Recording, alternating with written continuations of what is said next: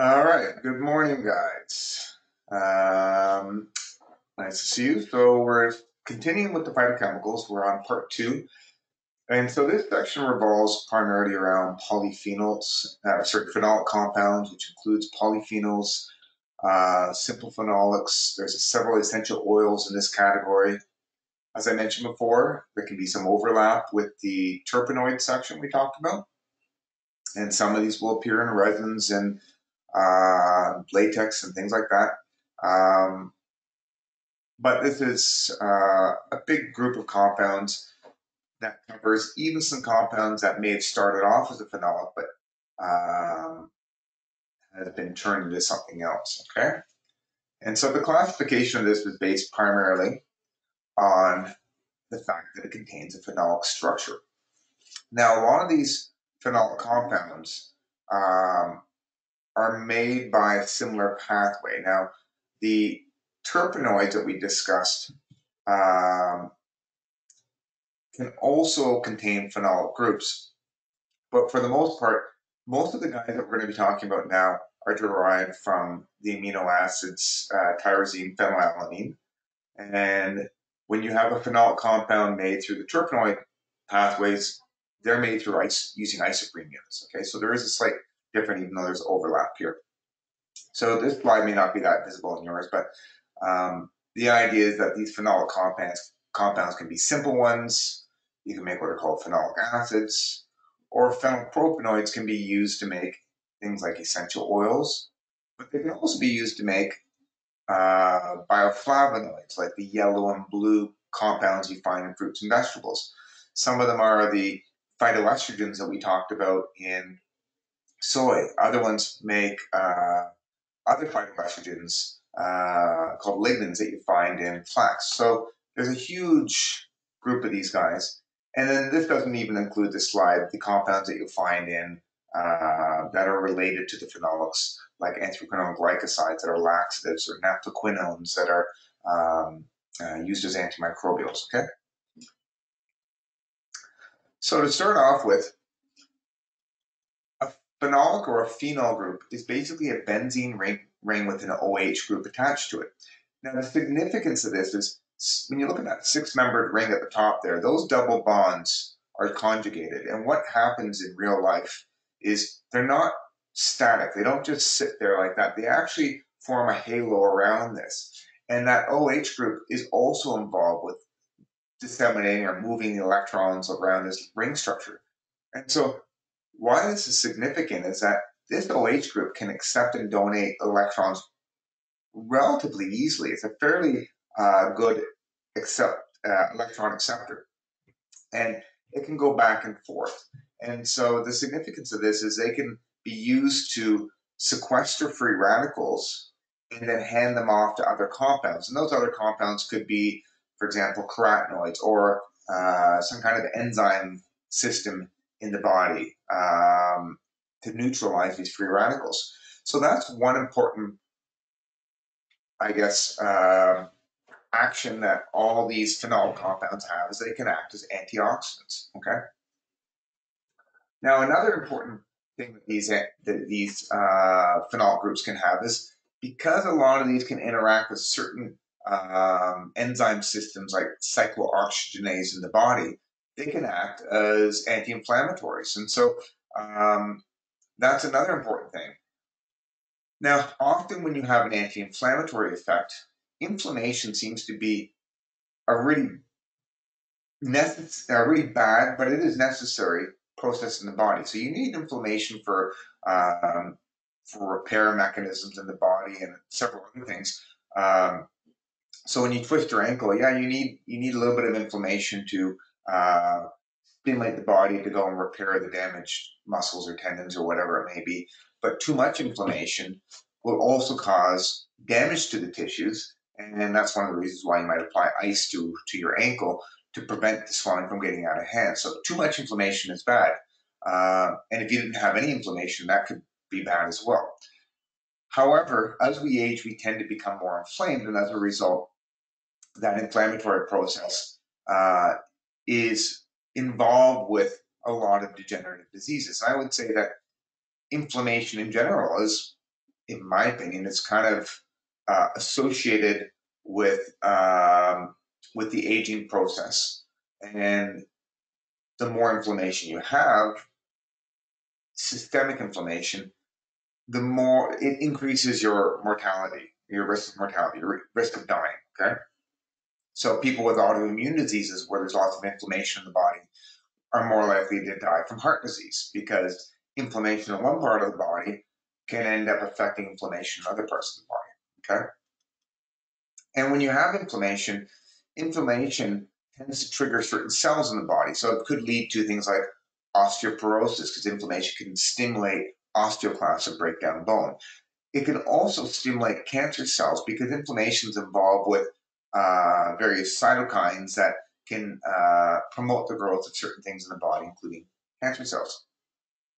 In addition to inflammation targeting cancer and stimulating the growth, indirectly, phenolic compounds through other mechanisms outside of the inflammatory process can stimulate things like apoptosis by interacting with various receptors on cells and altering the expression of certain genes.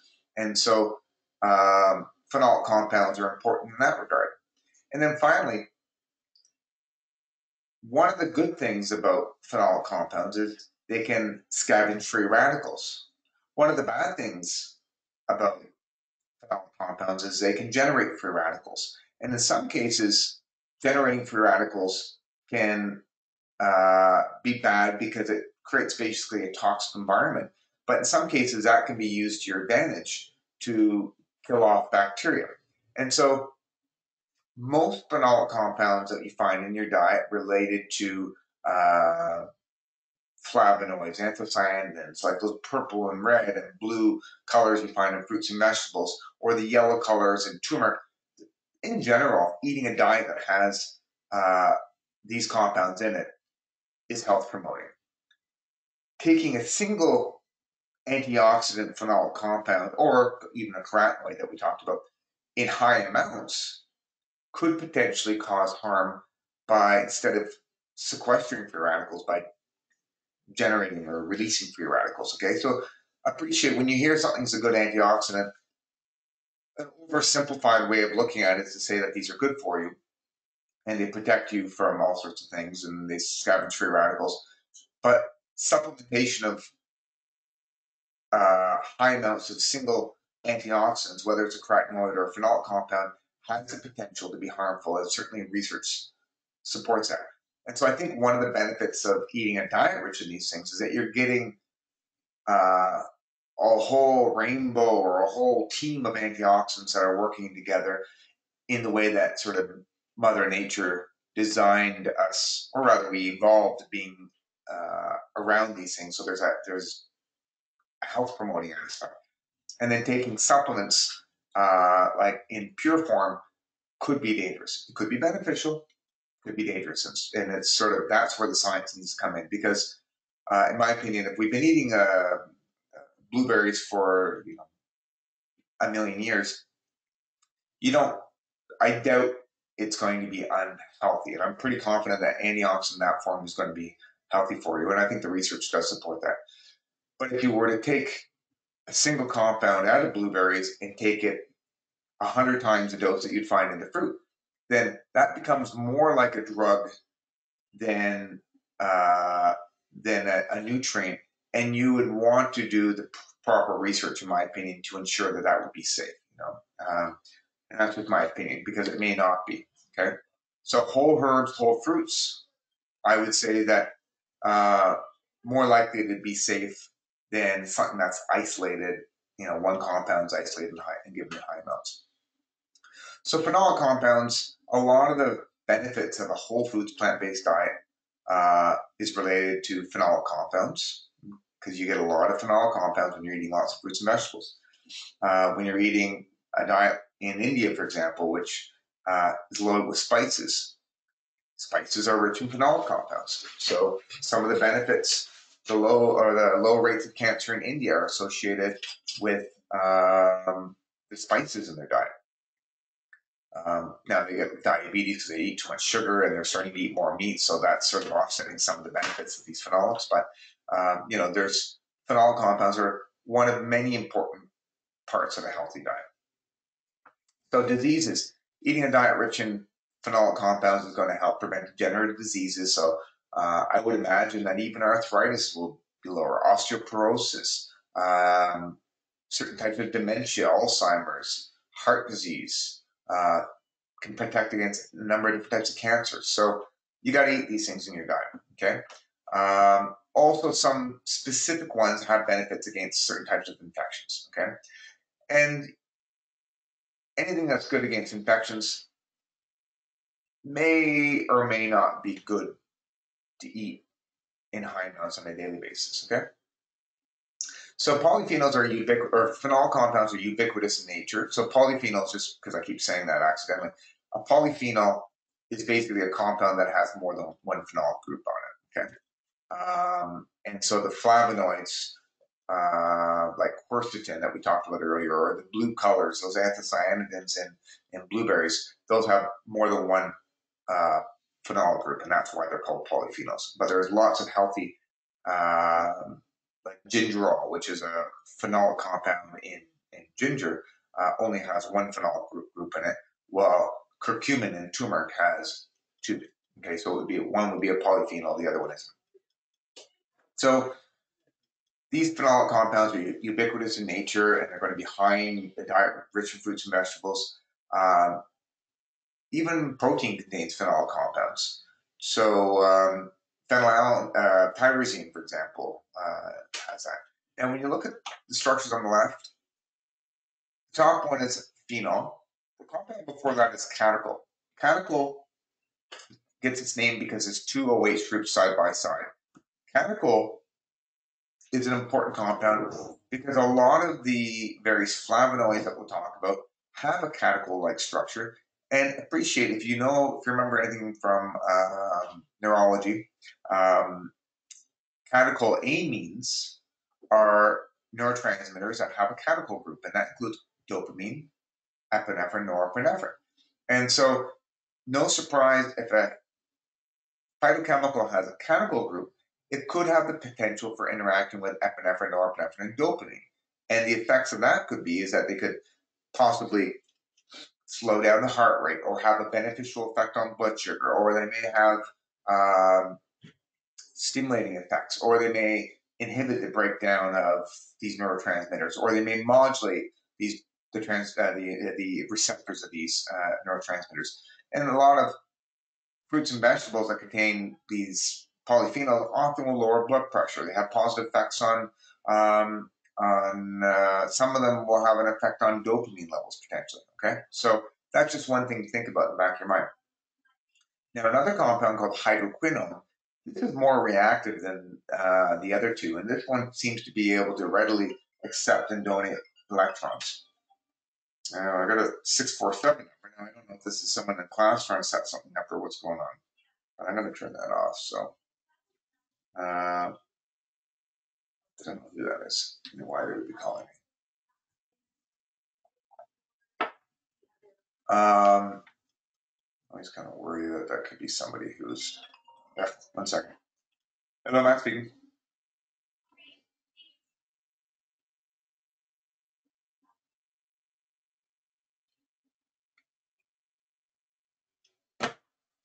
No idea who that is. What's going on? So,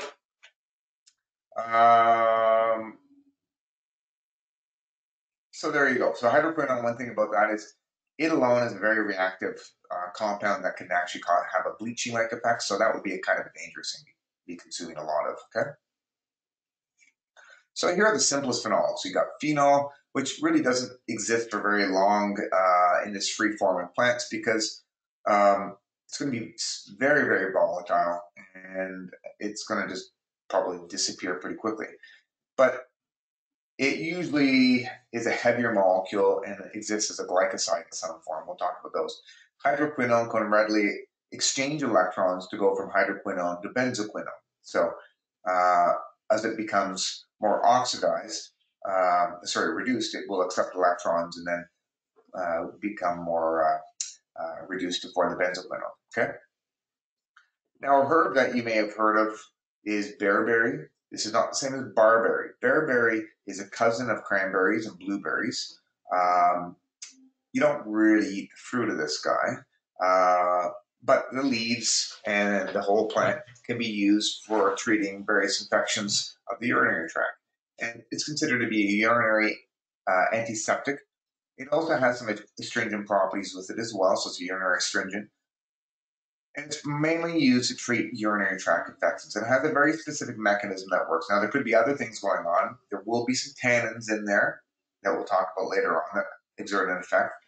But the way that this herb works is arbutin is a glycoside. So here's a sugar molecule of hydroquinone.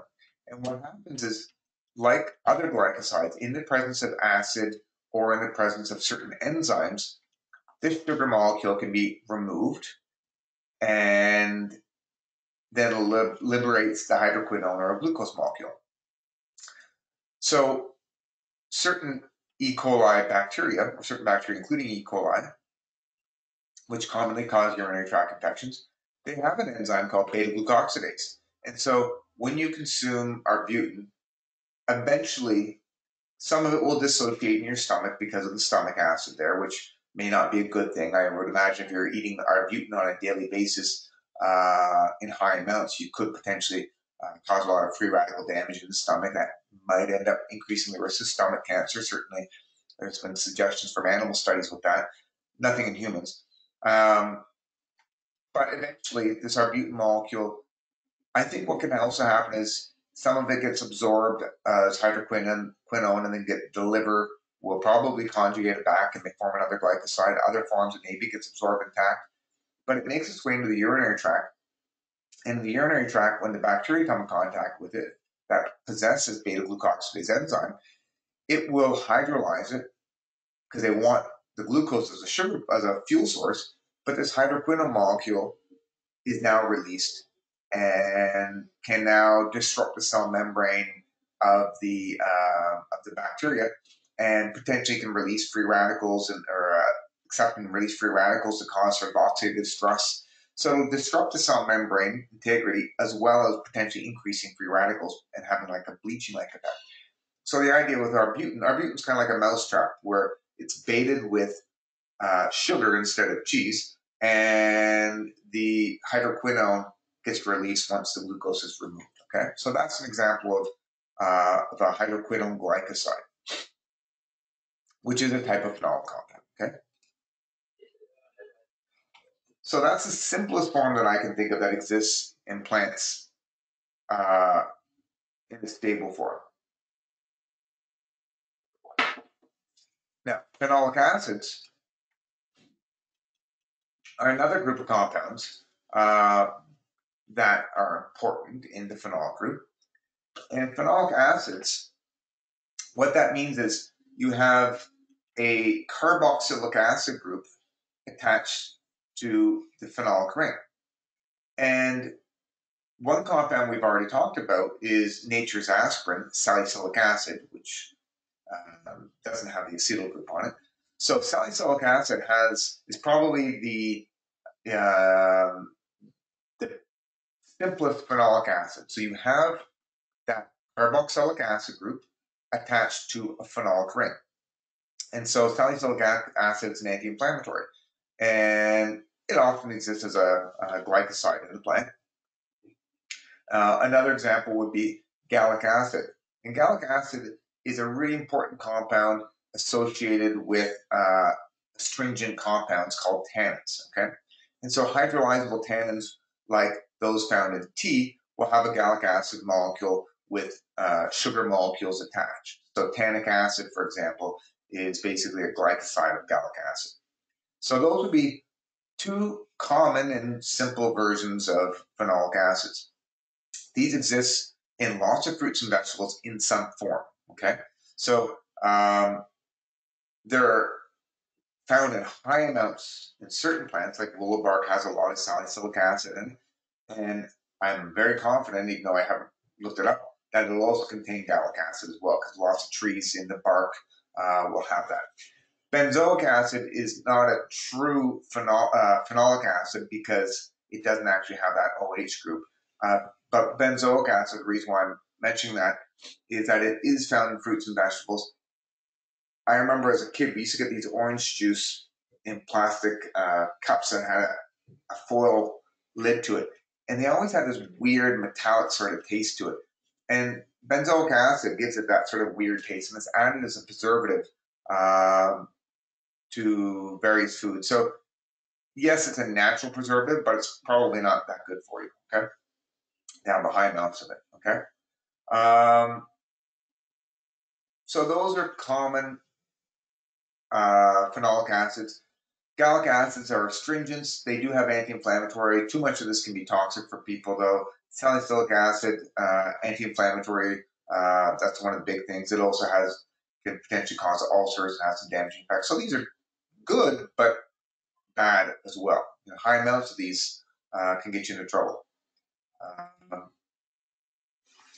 Now, ellagic acid is a compound that's common in fruits and vegetables, especially raspberries will have high amounts, and pomegranates have numerous phytochemicals, but one of the things that pomegranates have is ellagic acid. It usually exists as a glycoside, and part of the astringent properties associated with pomegranates is associated with glycosides of ellagic acid, and it also may have some blood pressure lowering effect. It may have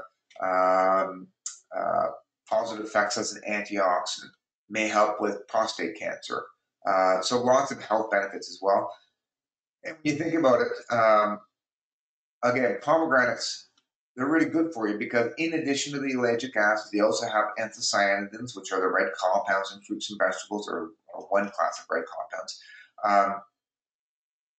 And there's certainly some research showing benefits of pomegranates for blood pressure as well, for prostate cancer, for low libido, potentially, though that's not 95% statistical significance. But the problem with pomegranate juice is it's loaded with sugar. So I used to drink a lot of it, but now I'm starting to think that there's just too much sugar in it to make it healthy. So maybe a little splash might be good, but too much could just result in diabetes. So appreciate, just because it contains several phytochemicals that have health benefits doesn't mean that eating a lot of it's going to be good for you, because there could be other bad things in it, right? So there's ellagic acid. So one thing you can remember about that is it's a dimer of gallic acid. I could ask you that on an exam. I might mention that it's a hydrolyzable tannin that will turn up later on. So those are two things that I might ask about it, and the fact that it's a phenolic acid, that's another thing you should know.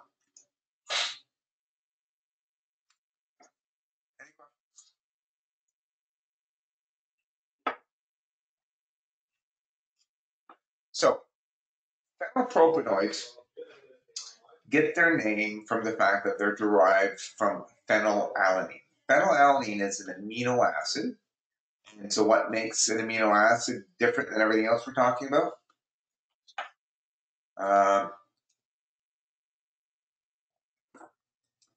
Sorry, someone asked me what a dimer was.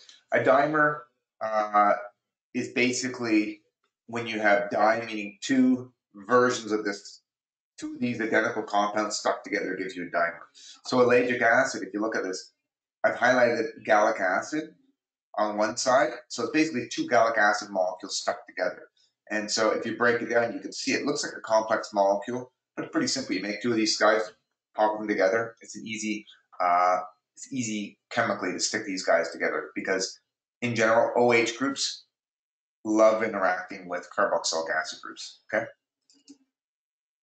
So going back to the phenylpropanoids. Phenylpropanoids are derived from amino acids that are either phenylalanine or tyrosine. Phenylalanine gets its name because phenyl, this little phenyl is the aromatic ring. Phenol is when there's an OH group attached to it.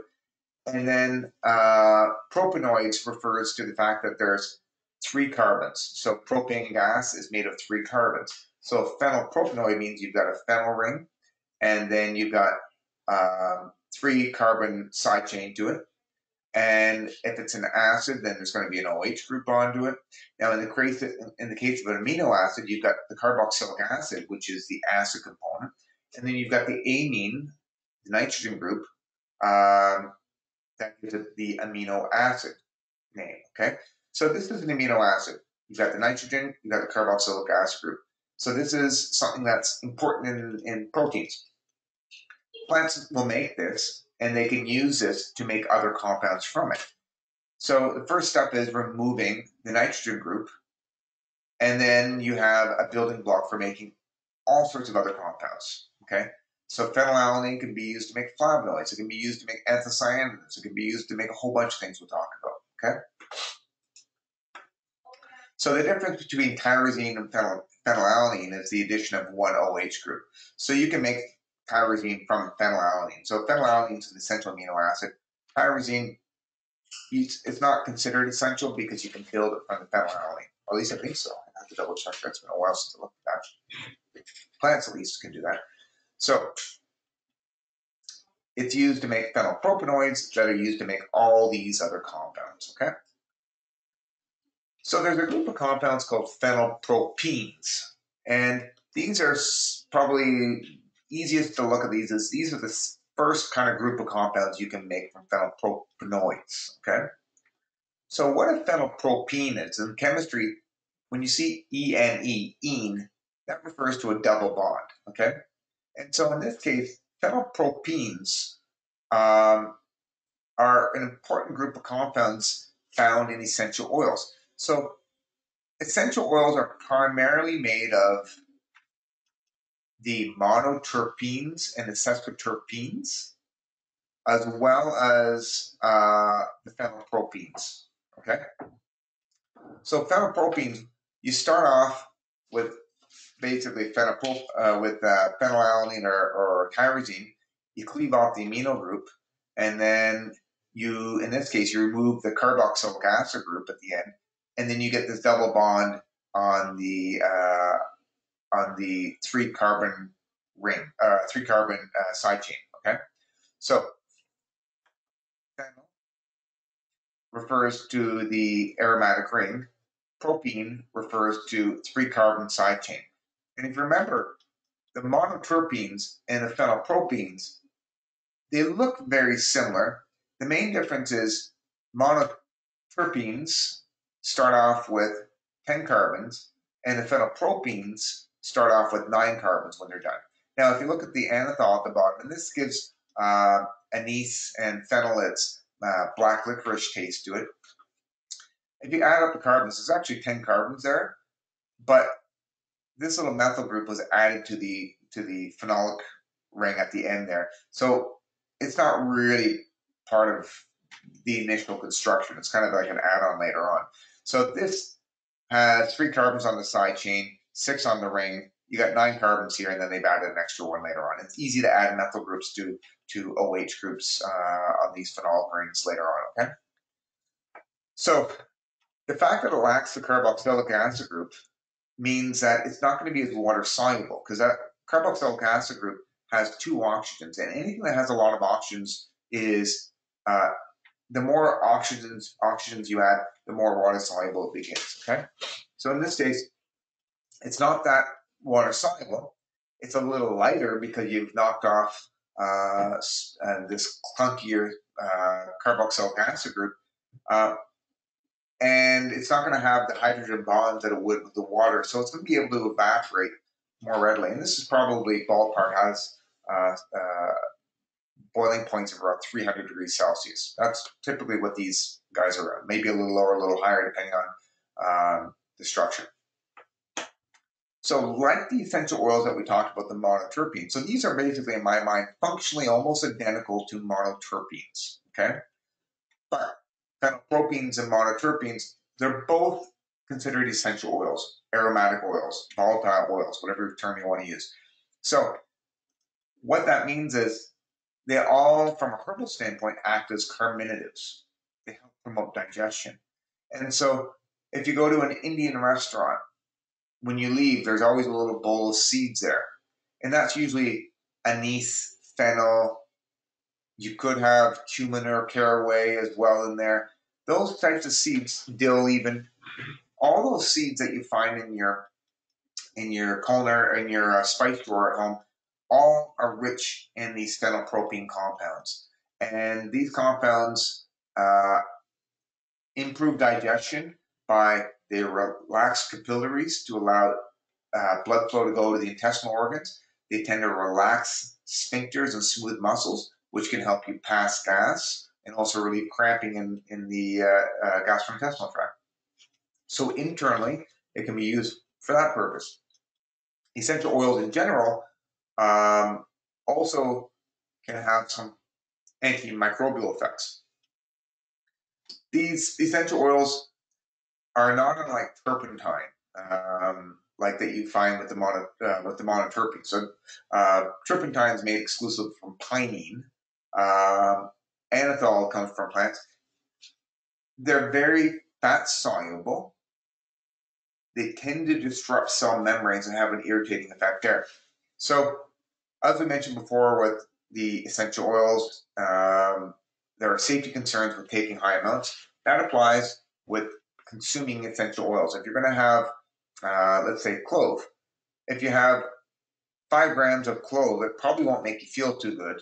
If you have like the whole herb and you made a tea out of it, it would be very strong and just wouldn't taste great.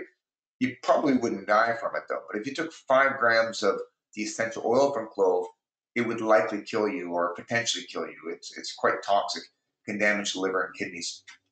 And so high amounts of certain essential oils can cause death. And that applies, most of these are pretty toxic, okay? Now, so the benefits is carminated antimicrobial. The issues with it is they can be toxic. Just appreciate that if you're drinking any kind of essential, it's going to be toxic, but some of them, based on where this double bond is, can make them even more toxic, okay? Now, here's a bunch of phenylpropenes. Cinnamaldehyde is found in cinnamon. Anise contains anethol. It's also found in fennel to some degree. Estragol is found in basil and also holy basil. Myristicin is found in nutmeg, okay? There's some nutmeg, if you were to snort it or take it in high amounts, can have a slight hallucinogenic effect. I've never done that.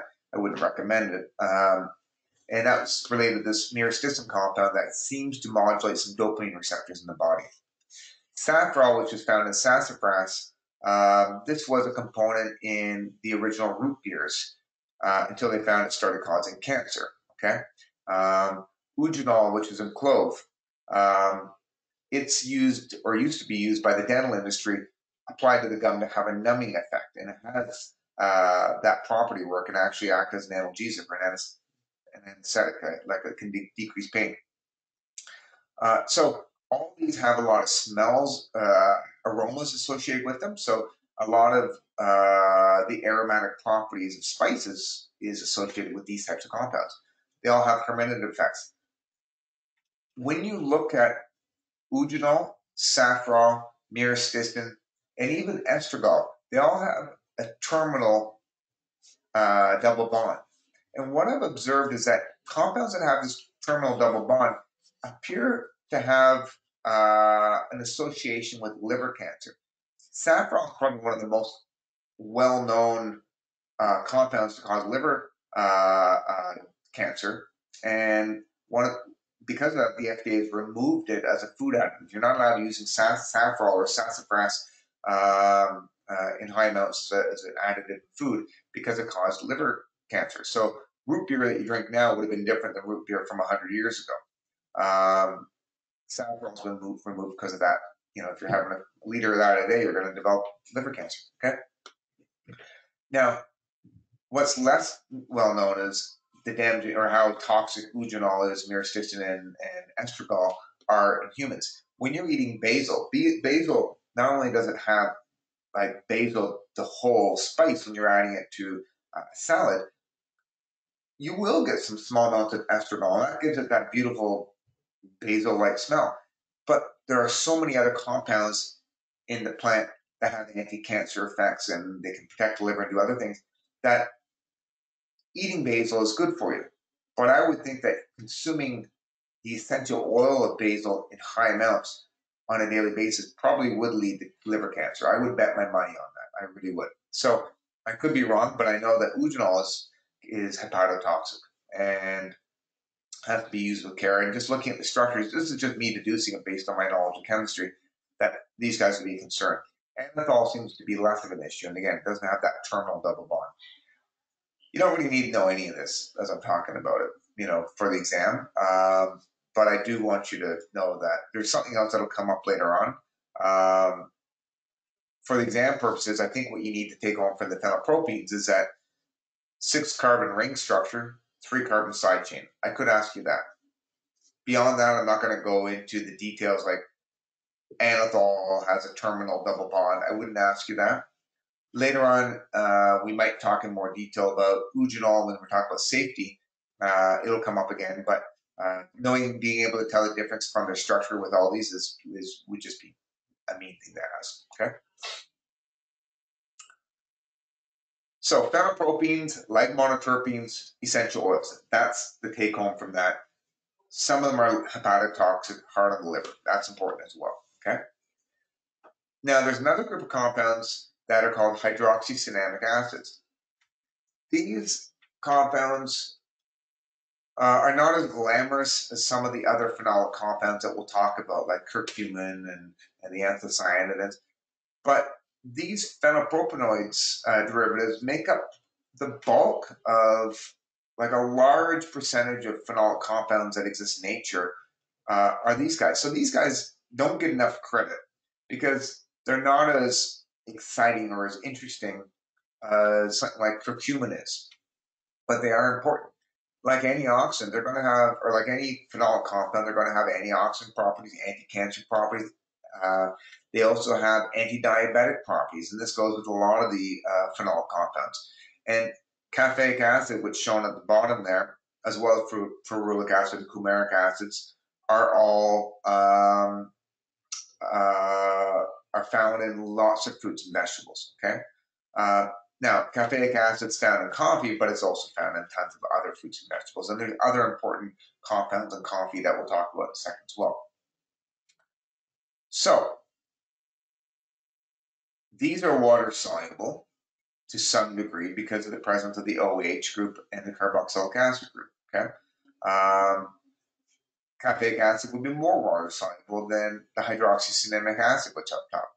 Now, these are also important building blocks for other compounds we're going to talk about later on as well. So they will come back, at the end of the lecture. Okay. So just be aware of hydroxycinnamic. I think the take home here is hydroxycinnamic acids are phenol compounds. And like a lot of phenol compounds, they have the antioxidant, anti-cancer, anti-inflammatory. Like, I'm not going to try to make it too difficult, but I do want you to remember these are important phenol compounds. Okay. So phenylalanine, amino acid, pyrazine, amino acid. You knock off the amino group here, you go and you get cinnamic acid. So you can go and make cinnamic acid directly from phenylalanine and then make coumaric acid, or you can make pyrazine first. It can go either way. And then these are our hydroxycinnamic acid. And these end up becoming the building blocks for other more sophisticated phenolics and polyphenols. Okay. And then cinnamaldehyde is the cinnamon smell that you get in cinnamon. Okay. But that's not that it's not hydroxycinnamic acid. It's a phenylpropene. So just as a little side note, chlorogenic acid. Chlorogenic acid is an interesting compound that's found in coffee. And there's several different forms that it can exist depending on the placement of the quinic acid and the caffeic acid and how they're related. So quinic acid is shown here. It's not a phenolic compound. It looks to me like it was once derived from almost like gallic acid, and you've lost the aromatic ring structure to it. This compound here is an important compound in coffee, and maybe one of the reasons why coffee has a lot of health benefits to it. We know that coffee has a positive effect on blood sugar, so it lowers the risk for diabetes. We know that people who drink coffee are less likely to get heart disease, blood clots, and stroke. Coffee, for whatever the compounds in it, it may not just be the chlorogenic acid, it could be the caffeine, and there are other phenol compounds in there as well. But it can help lower the risk of gout. We know that coffee protects the liver. It can help prevent liver cancer, fatty liver, cirrhosis of the liver. Has protective effects against Alzheimer's. I'm assuming it's both the phenolic compounds and the caffeine and some other things. And coffee, even though it's been classified as a carcinogen, and because the roasting process does produce some carcinogenic compounds, ironically, it actually has anti-cancer properties in that it may protect against a whole bunch of different types of cancers, including ones of the digestive tract, like gastroesophageal, some of the reproductive tract, prostate, endometrial, but also skin cancer. So I don't even know how it gets to the skin, but somehow some of these compounds go to the skin and exert some kind of effect, either directly or indirectly there. So coffee is really good for you. Now, if you don't like coffee, you don't have to drink it. You can drink tea and get lots of health benefits from that. But there are a lot of health benefits. Now, the only thing is, remember when we were talking about diterpenoids? There's a specific diterpenoid called caffestrol in coffee, which appears to elevate cholesterol. And it may be that things like espresso or the little coffee pods that a lot of people are using now, that when you have coffee that does not use a paper filter, so French press, espresso, those coffee pods, you could be getting a lot of the health benefits of coffee, but with the presence of this diterpenoid called caffestrol, it can elevate cholesterol, and it could be doing other things that we don't know about. So I'm curious. I've been trying to figure out whether or not it's healthier to consume paper filter coffee over the espressos and stuff. I love them both, and I drink a lot of them, but it may be that the caffestrol may also have some effects on blood sugar in a negative way, I'm wondering, because I was reading a study. So coffee's good. Lots of coffee is good. It decreases all-cause mortality. Caffeine can leave you feeling a little strung out, so you got to watch out for that. You still get a lot of benefits from decaf versus caffeinated. I think caffeine also has health benefits as well, but you got to be careful.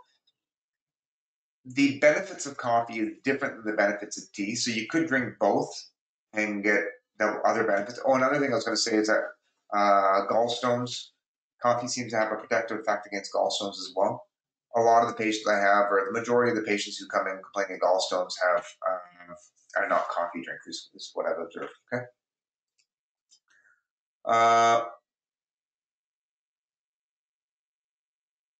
So there you go. Ben, I'll answer your question over here. Ben's asking if you should answer, or if we should add the carcinogenic action to estradiol. Yeah, you can, for sure. I mean, that's my opinion. I'm sure I've been looking around, I'll find a study to support that. So, what chlorogenic acid is the take home for that is it contains a quinic acid molecule, which is derived from, it's not a phenol compound, but it is presumably derived from a phenol compound with caffeic acid attached. And an exam question I might say is, some of the health benefits of coffee is associated with A, chlorogenic acid, B, anthocyanidins, C, fiber, or D, that might be a question I could ask. Or I might say chlorogenic acid has been shown to A, lower the risk of diabetes, heart disease, gout, liver cancer, Alzheimer's disease, and prevent cancer, or B, increase the risk of cancer, C, have a phytoestrogen effect. Those would be questions I might ask. Question, do you know if coffee has antifungal properties? I've been told that coffee being contaminated with mold, so I have not been drinking it. I probably, I don't think I don't have a clue if it has antifungal properties. I don't think it does. I think a lot of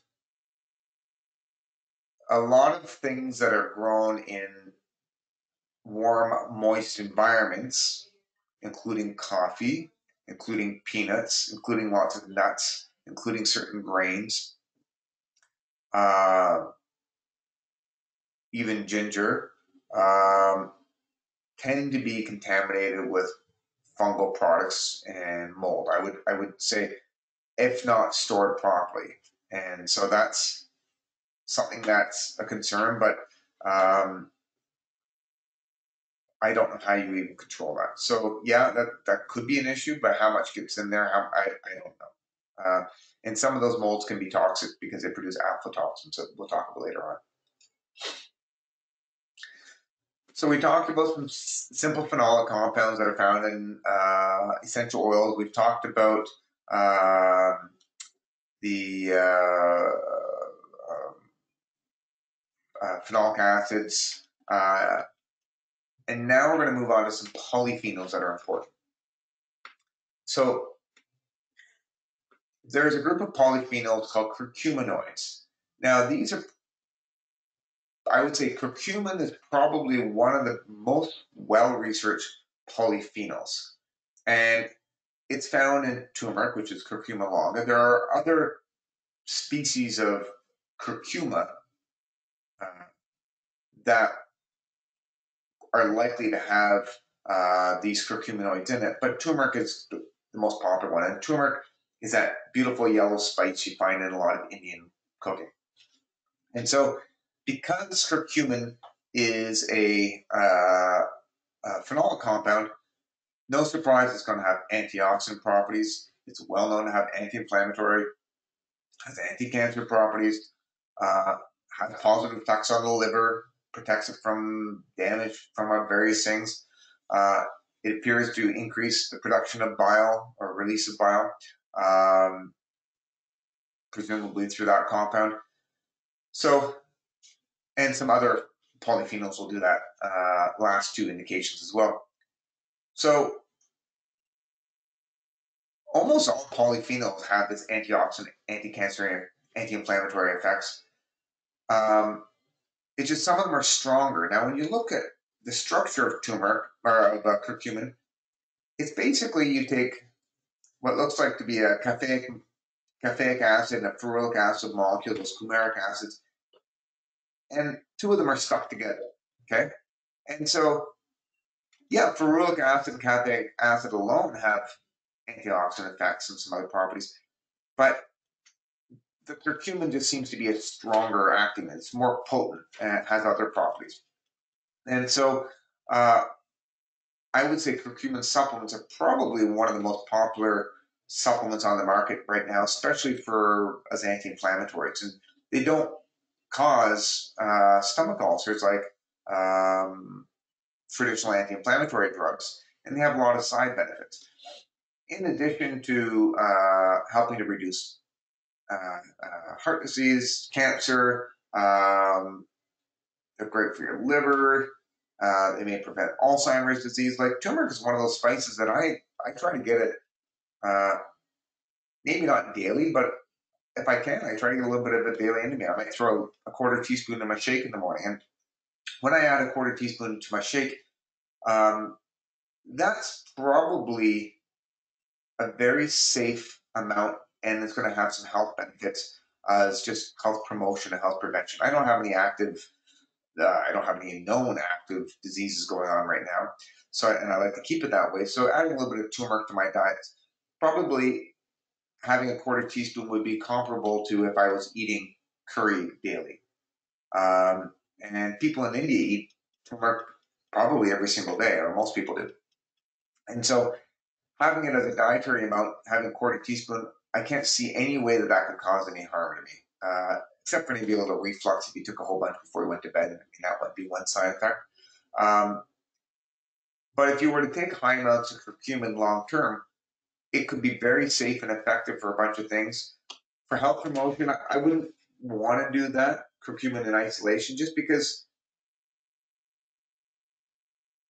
I would be concerned that it could cause harm that hasn't been explored yet. So it's probably safe, but no one's been taking 99% pure curcumin 1 gram a day for 40 years at this point, as far as I know, and it certainly hasn't been researched, because it hasn't been around in that pure form for a while. And when you consume turmeric, the health benefits of it is associated with curcumin, but appreciate when you have a curcumin supplement, it's different than eating the whole food, okay? And in some ways it could be better because you're getting a more concentrated form. And there are some products on the market where they've attached certain things or formed micelles to increase the absorption, so you have better anti-cancer and anti-inflammatory effects, and that might be good. But the whole herb has other compounds in it. So turmeric is just one compound. There are other curcuminoids in addition to curcumin that could have slightly different benefits, or maybe there's a synergistic effect of having them all together, or maybe not. I don't know. Curcumin is one, but there are other slightly different versions where, depending on where those methyl groups, if there's an extra methyl group added on, one of the other OH groups, or one's removed or whatever, will alter the function slightly. So different curcuminoids. Also, turmeric contains carbohydrates that have been shown to have anti-inflammatory effects as well. And so there was one study where they removed the curcuminoids from turmeric, and they tested the remaining stuff, which is primarily the carbohydrates, to see if it had any anti-inflammatory effects, and they found that it did. So likely those carbohydrates will exert an anti-inflammatory effect through a different mechanism than turmeric does.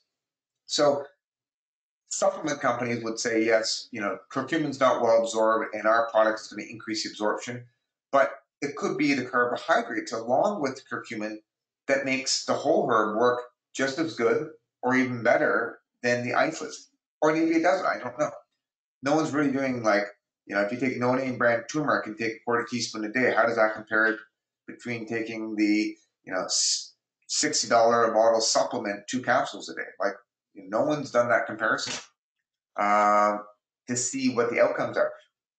The other thing is that it may not be just, there's also essential oils in curcumin that exert some positive effect, like some of the carminative properties of turmeric would be associated with essential oils in there. And furthermore, one of the things that we don't look at is, when you look at the effects of curcumin, we're assuming that curcumin is the only structure in the polyphenols found in turmeric that exert an effect. But it might be that curcumin is broken down by gut bacteria or in your liver, releasing other compounds into circulation that can also exert an anti-inflammatory and anti-cancer effect. So, it's rare that curcumin alone is going to last for very long in that form, and that the breakdown products of curcumin likely exert some positive effects. And some of those might be better absorbed, and some of them might exert effects right in the gastrointestinal tract that could modulate your gut bugs or modulate your immune system there to exert effects systemically. And so I haven't done a thorough, systematic review of all the research on it, but I caution you to get your education exclusively from supplement companies, even though I think they have good intentions. I'm not saying they're evil or anything, but I think actually supplement companies are trying to make good products to help people, but their agenda is to make a business, to run a business, and it's easy to ignore non-profitable research if it exists. Okay, got a few questions here. What would be a good therapeutic dose of curcumin for inflammation and for joints? If you're looking at curcumin, the supplement, I don't have an answer for that because there are so many different supplements versions of curcumin on the market. Some of them contain black pepper, a compound called piperine that increases the absorption potentially. Originally, the studies were done in rats, and they showed a huge increase. And then some studies showed that black pepper doesn't help with the absorption of curcumin in humans, and then some trials showed that it did. And so I used to recommend black pepper with turmeric, and then I stopped recommending it because the research showed it didn't work. And then I looked at the research again, and maybe it does work. So I don't know what research is so conflicting with stuff. If you want to add some black pepper, maybe it does, maybe it doesn't. It's hard to know. And if the research comes out showing it does benefit, then great. I get kind of confused with this, and I'm sure you do as well. So like I said, I found at least one study showing black pepper doesn't work that way, and other studies that show it does. So I don't know. I'm not an expert on it right now. So turmeric, I think there are benefits if you have anyone who's got cancer. I'm pretty much guaranteeing I'm going to give them turmeric because it's going to have induce apoptosis and decrease inflammation, have lots of other things. Some of these things will be preventative as well. Certainly, turmeric can help prevent atherosclerosis just by the anti-inflammatory and antioxidant effects. And I would say that you guys are all 20. Do you need to take a turmeric supplement? No, I don't think so. I mean, unless you have something actively going on, if you want to throw a little pinch in here and there, I don't think it's going to hurt you. I think the real benefits you get it. The older you are, the more necessary it is to take these things because as you get older, you tend to get more inflammation and your risk for heart disease and cancer and diabetes and everything goes up. Even if you're eating a healthy diet, Mediterranean-based diet, people eating the Mediterranean diet still get cancer and still get heart disease. So the older you get, probably the greater benefit you would get from taking something like turmeric. But young people with no health concerns, likely you'll never notice the benefit. But if you want to throw some in your shake and eat some curry, I think that's a good thing. Okay, but I wouldn't take a handful of curcumin supplement, high dose, long term, because you're not treating anything. And for health promotion, who knows if that's a bad thing to do long term. Another compound, another herb that I really like that I take daily is rosemary. Now, rosemary has a whole bunch of interesting compounds in it. There are essential oils in rosemary. If you apply rosemary topically to your hair and your shampoo, it can help with hair growth, apparently. I don't put it in my shampoo regularly, but I do like it in there for the smell of it. Whether it helps with hair loss or not, I would be a poor case study for that. But it might slow down hair loss in men that have the genetic predisposition. So the essential oils in rosemary have health benefits. There are flavonoids in rosemary that have benefits. There are tannins in rosemary. There's also a couple interesting diterpenoids in rosemary called carnosol, rosmanol. And these compounds I find really interesting. So they're a diterpenoid, but they have an OH group. So they'd be very fat soluble. So if you had infused olive oil with some rosemary in it, you'd be getting a lot of these compounds in it. And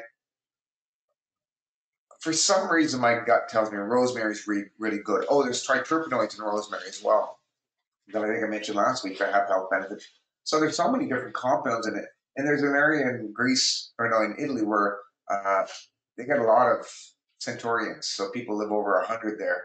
And there's a whole bunch of factors. Good community. I think they like to have a lot of sex there as well when they're older. They eat, good food, they eat some fish, and they eat a lot of rosemary in their diet. And so I actually, in my shakes, always throw a little bit of rosemary in it. And in addition to all these other compounds, I think it's misleading when I present stuff as like, here's the one phytochemical, and here I'm going to talk about rosmarinic acid, which is a polyphenol that's kind of similar to curcumin in some ways. Like it's basically made from two cinnamic acid groups stuck together. It's found in rosemary, hence the name rosmarinic acid.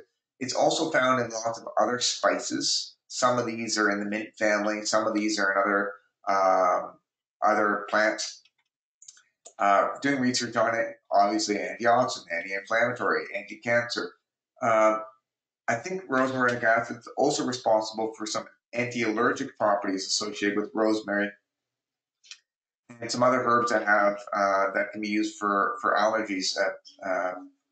Pyrrhia is a herb from in Asia that's used as a spice, but also used for allergies. And so rosmarinic acid will be more water soluble than the diterpenoids and the triterpenoids in rosemary.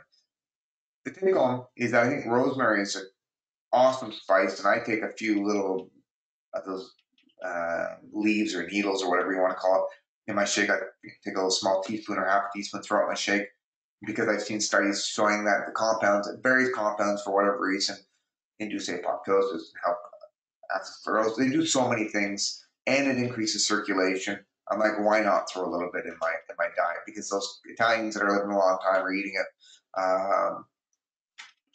I can't say definitively that I'll live any longer if I eat it, but I think it's a great way to get some of these awesome antioxidants. Okay.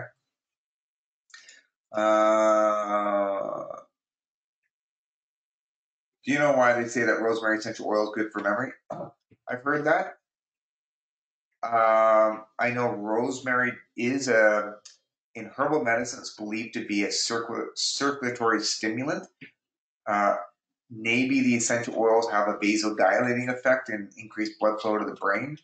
Maybe if rosemary as a like the question is it just the essential oil that has that memory enhancing effect, or is it the fact that when you eat rosemary, in addition to the essential oil, there's all these other phenol compounds, and that I don't know. Okay, but I think a little bit of daily wouldn't be a bad thing to do. So we're getting close to a huge group of compounds. We're still talking about polyphenols. Now we're going to talk about flavonoids and stilbenoids. Flavonoids and stilbenoids are basically derived from hydroxycinnamic acid, or it's also called fumaric acid. And then a bunch of acetyl groups are added onto this side chain to make it longer. And then it'll form a cyclization reaction that will either give you 3 rings or 2 rings. Okay? So a 3-ring structure polyphenol compound are the group of compounds that are called flavonoids, and that includes a whole bunch of groups of different ones that we'll talk about. And then you've got stilbenoids that are found in a whole bunch of fruits anyways, and some other things called stilbenoids. And so resveratrol is one of the compounds in red wine that has health benefits. So if you look at it, there are 2 phenolic rings on both of these compounds. Flavonoids have a 3-carbon bridge. This little OH group is kind of an unusual little bridge structure that you see in the flavonoids. Stilbenoids only have 2-carbon bridge, separating the 2 phenolic ones. Okay, so the basic structure is C6, that's ring structure number 1, C3, that's your little bridge connecting them, and then another C6, while the stilbenoids are C6, C2, C6, okay? So stilbenoids is a polyphenol because there's 2 phenol groups. You got that 2-carbon side bridge. All these conjugated bonds here. I would say resveratrol has, in addition to the usual antioxidant properties, a couple of interesting things that it does is it's believed to have anti-aging effects. And when it comes to longevity, one of the most important things that if you want to live a long time is to not overeat. Okay, so not overeating is one of the biggest things. Not eating a lot of methionine may be one of the reasons why a caloric restricted diet is so good for you, because methionine is amino acid high in animal protein. So that may be one of the tricks to longevity, is just not eating a lot of meat in general. But I think yogis have been telling us don't overeat, only eat the 70% of your stomach for years. And actually, caloric restriction, where you're getting all the necessary nutrients, but you're almost starving yourself, seems to stimulate a whole bunch of different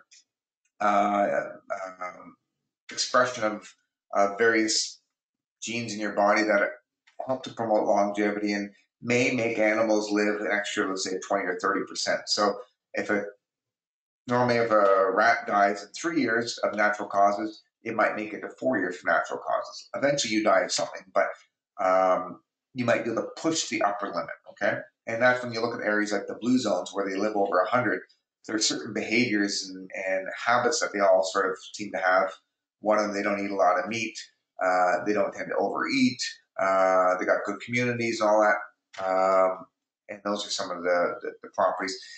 Um, and then caloric restriction is a big one. And so what's interesting about resveratrol is it's a chemical that gives similar results as a caloric restricted diet does. It activates certain genes involved with that. Supplementation with it has not yet proved to be that useful that I know of. So I'm curious to see where the research goes with resveratrol. Drinking wine, you are getting some resveratrol in your diet for having wine. The problem is you have to basically be an alcoholic to get enough resveratrol to have this longevity promoting effect.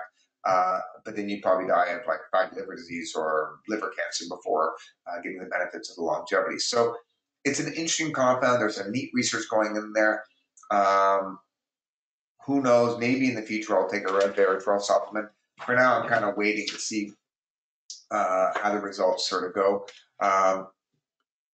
Likely you're getting some benefit from having a little bit of red wine or eating some blueberries. Even peanuts have small amounts, not really that significant, but it's found in lots of different things.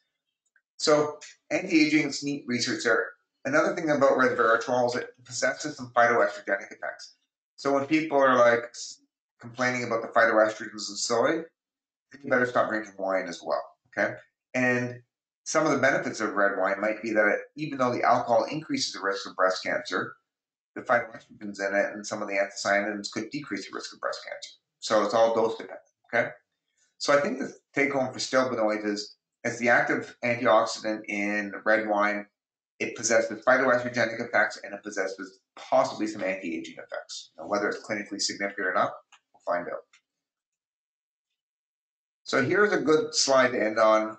The flavonoids and flavanols, or the flavonoids in general, is a big group of compounds we're going to talk about. So we'll take a 10-minute break, come back at 10:50, and we'll go from here, okay?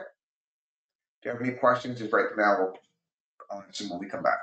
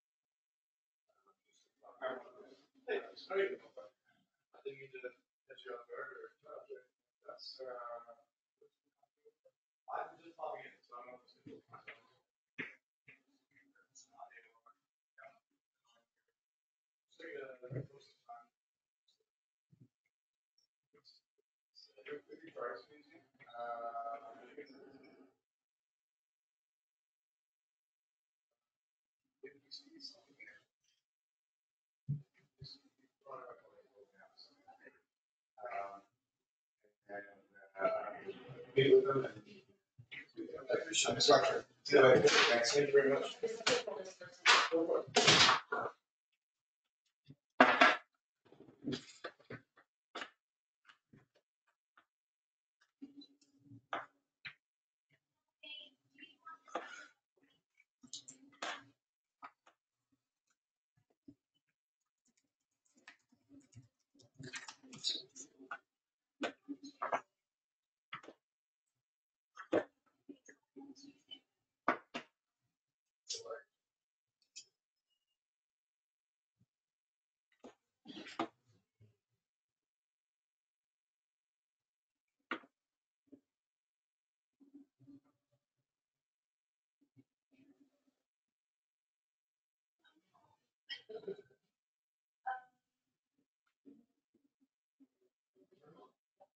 So, 10 minutes. Was it 10 minutes or 20 minutes? Okay.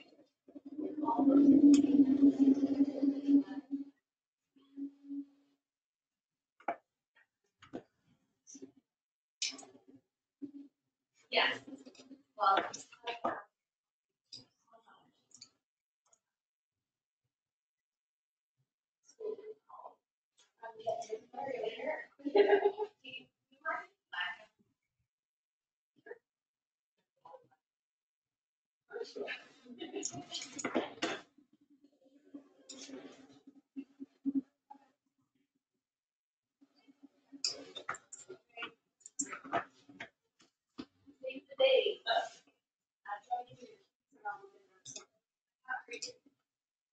Oh, okay.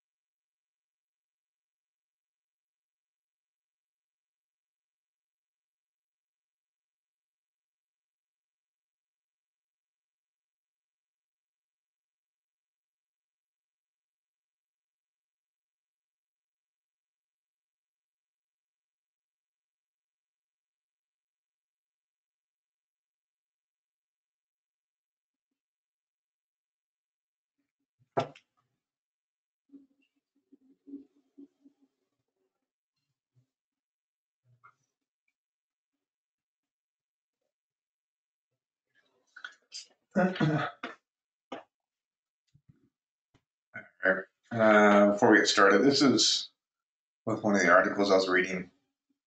I just found the newspaper version of it, and it was a little hamlet in Italy called Acciaroli. And so apparently they put rosemary and I think thyme as well on like everything they eat. And they're talking about how they've got a bunch of people who are healthy and old, and again, it's probably not just the rosemary, but it's, uh, you know, it's good enough for these guys. I'll eat some. So, oh, the other thing I was going to say about resveratrol or the stilbenoids. So resveratrol is the most well-known stilbenoid. There's another stilbenoid that one of the supplement companies sells this patented product that they've done a bunch of research, and they're in Europe. It's used for primarily for menopausal hot flashes, and so I generally we've carried that product for people as one option for them for hot flashes, and it seems to work for some people. Nothing works for 100%. So it seems to work for a bunch of people and not for other people. Resveratrol, like this other stilbenoid, have similar structures. They're both phytoestrogens. And the other product, I don't know what the chemical name of it is. It's nothing easy to remember.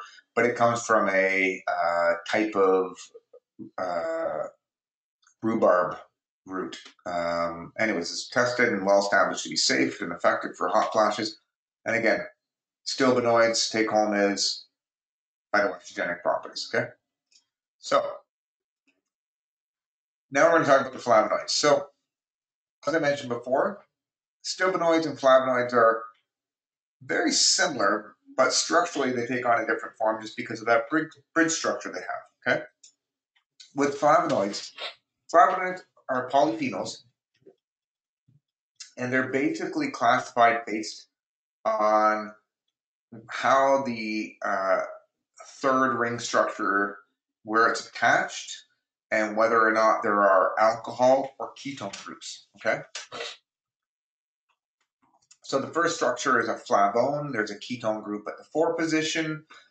Here we've got an isoflavone where you've got a ketone group there, but the iso refers to the placement of the third ring. Flavonols contain both a ketone and an alcohol. So just as an aside, ketones chemically, compounds that contain a ketone or as a dominant ketone will end in -one, so ketone, and alcohols will end in -ol, alls.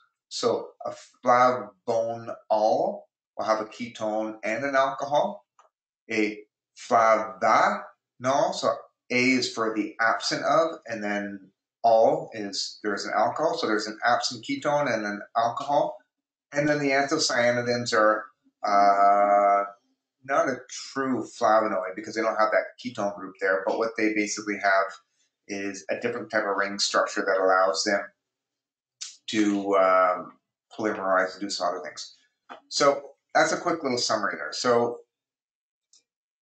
there are hundreds, if not thousands, of different flavonoids that exist, especially as glycosides, okay?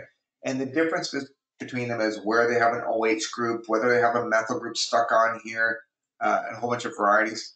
The take home here is you eat fruits and vegetables, you're going to be getting lots of these compounds, okay? Now, flavonoids are really important for health, and I would say that anyone eating a whole foods plant-based diet is going to have a diet abundant in these various flavonoids. And when you look at something like the Mediterranean diet, or okay, let's start with cholesterol drugs. If you take a cholesterol-lowering medication, it'll lower your relative risk of having a heart attack by about 30%. Okay, so that's relative risk reduction is about 30% for a statin drug. When you look at the Mediterranean diet, it lowers if you switch to that, it'll lower your risk of having a heart attack by about 30% as well. Okay, so the cholesterol-lowering drugs and the Mediterranean diet have similar relative risk reductions for preventing heart attacks, which is pretty neat, okay? When you look at a diet that is rich in flavonoids, and so I think the Mediterranean diet does have a lot of flavonoids, but I think we can do better, like by choosing certain particular foods that are even richer in these compounds that we want. And so in this one particular study in 2015, they took 1,000 women over 75 years old. So, when you're 75 years old, your risk of dying the next 5 years is way higher than it is if you're 25 years old, right? So this is a good group of people to test because this is, your dietary choices at 75 are really, really important compared to your dietary choices when you're 25. I mean, I think the diet's always important, but from a dying standpoint, if you eat McDonald's for 5 years straight when you're 25, you're not probably going to die. You're not going to do very well, but you're not going to die. If you did that when you're 75, you probably will die pretty quickly. That's just what happens with aging, okay? So with this group of women, their risk of dying is about 12%. And what they found is that they ate a diet that was rich in various flavonoids from teas and chocolate and berries and whatever it is. What they found is that it lowered their relative risk reduction was about 63%. So that's twice as good as the Mediterranean diet and the cholesterol-lowering drugs do. What that means is that if you take 63% reduction on 12%, that means an absolute risk reduction of 7.6%. And what that means is for every 23 women that adopted a high flavonoid diet, one person does not have a heart attack who did that, who took that. Versus a cholesterol-lowering drug for the same group would probably be about 1 in 40, 1 in 46 or so. So the take home for this is I think we can always do better than the Mediterranean diet, and we can certainly do better than the standard American diet. There's no doubt about that. And so this is why looking at, there's lots of these epidemiological studies where they look at like groups of people and they're living longer. But let's say if you follow a Mediterranean-ish diet and you lower your meat even more and maybe lower your pasta a little bit more and have some more sweet potatoes and make sure you get the rosemary in there, make sure you're eating lots of berries, make sure you eat the walnuts, make sure you have some legumes, we might be able to do even better than 63%. And I remember one study I looked at, a whole foods plant-based diet may lower the risk by as much as 80-some%, which is pretty cool. So the problem is there's way more studies done on Mediterranean diet than a whole foods plant-based diet or a flavonoid-rich diet. So I'm only choosing a couple studies here, but there's one pretty significant study. I think that's pretty cool. So even if you're eating meat, if you just eat some more chocolate and do olive oil and all these other things, you can do pretty good. Any thoughts on that? You guys want to say, well, that's kind of cool? Now, when we're looking at just one particular food, here they found that they took a bunch of people drinking green tea in Japan. I can't remember when I did this. And they were drinking 5 cups a day. So when you're drinking green tea, you're getting ECGC, you're getting other flavonoids, you're getting a bunch of stuff in it. And so when you're drinking a lot of these, just one food in high amounts, it'll lower your risk by about 13%. So appreciate when I go back to this, 63% from a whole bunch of flavonoids. This is only one thing, and you're drinking a whole bunch of just one thing that we know is good for you. Green tea alone doesn't do that much, relatively speaking, right? So, if someone's like eats McDonald's and says, "Oh, I hear green tea is good for me," and all they do is drink green tea, they're not going to do that well only with the green tea. But if you're doing chocolate and green tea and berries and walnuts and all these things is good. So relative risk reduction just from the tea alone is about 15%. So to get up to that 60 or 80% risk reduction, you got to start stacking it on other things because there is diminishing returns. Once you get over 5 cups a day, your benefits aren't going down that much more. Okay, you don't need to know all these stats, but this is just useful stuff. So the first group of polyphenols we're going to talk about are flavones. Flavones are found in lots of things you're probably already eating. So when you look at various flavones, dietary sources, so when you eat celery, apigenin is an awesome phytochemical found in celery. You can't buy it as a supplement. Apigenin has properties against prostate cancer. It might have a bit of a sedative calming effect. It might, a lot of these flavonoids also have calming effects, and so generally speaking, eating more vegetables can be just have like a mild calming effect on people. I mean, this is what Buddhists and Hindus and yogis and stuff have been saying for years, how your diet impacts your mood and can make you more relaxed and calm, and maybe eating more meat makes people less relaxed, maybe it makes them more violent, I don't know, perhaps. We also know that apigenin has antispasmodic effects, and so in addition to essential oils targeting smooth muscles, these things seem to have some relaxing effect on smooth muscles as well. And flavonoids, they're too big to evaporate. These will not be found in any kind of aromatic oil, okay? So it can help with anxiolytic, have that calming effect, cancer, anti-diabetic effect. So we know that, for example, eating vegetables is good for preventing diabetes, but it may be this not just the fiber, but specific chemicals that are in the vegetables that do it. And also cholesterol lowering effects.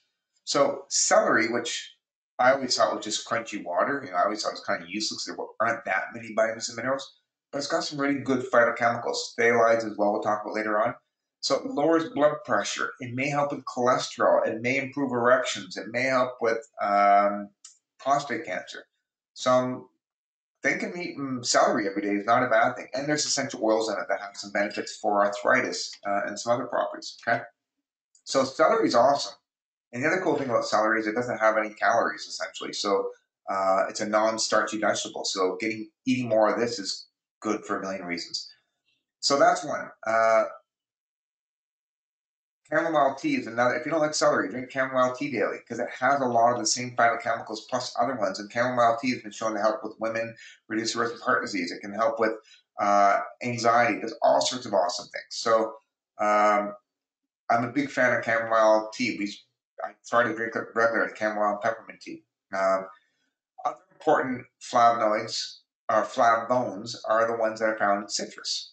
Naringin and hesperidin are found in citrus, and citrus flavonoids have been shown to help with colitis. Now, there's one supplement manufacturer, I guess a supplement manufacturer, doing research on colitis with citrus flavonoids. Something like lemon juice, if you grind up the entire lemon with the rind, it's going to be loaded with flavonoids and some other essential oils and stuff that have all sorts of anti-cancer and antioxidant properties associated with these guys and the fiber and other things in it. Chinese skullcap has another important flavone that's been shown to inhibit multi-drug resistant pumps. And I suspect that in addition to, I don't know if I'm pronouncing it right, bacalin, if that compound there is you find the same thing from eating fruits and vegetables in general, I bet you a vegetarian is less likely to get antibiotic drug resistance going on in their body compared to a McDonald's eater, which is basically void of phytochemicals, except for maybe the sesame seeds and that small piece of iceberg lettuce might have a little bit. But what's Ben saying? Do you know if celery root or celery seed have the same benefit? I think celery seed will probably have more essential oils in it, and the root will have some other compounds, but they both have stuff. It's just you're going to get slightly different phytochemicals or concentrations of those phytochemicals in the seed than over the root. So eating the stalk or eating the root or eating the seeds, like you can't eat 100 grams of celery seed without getting some side effects, right? But and usually they make tinctures out of celery seed. So, but it will have these compounds that be a little bit more concentrated, less fiber in the seeds, more of these other things. Okay. Now, luteolin, which is one of the compounds in celery, you don't need to know this, but it illustrates there's at least 5 different places where luteolin appears to, or wait, 5? 1, 2, 3 places that luteolin appears to target various things in your body to exert some positive anti-cancer effects. So it's affecting these apoptotic genes here, this P50 gene attached to this thing, which I don't know anything about. This I never took this in biochemistry. I don't even think this knowledge existed when I was in university. This PKC enzyme, it targets that one. It helps scavenge free radicals. So the take home here is polyphenols and antioxidants.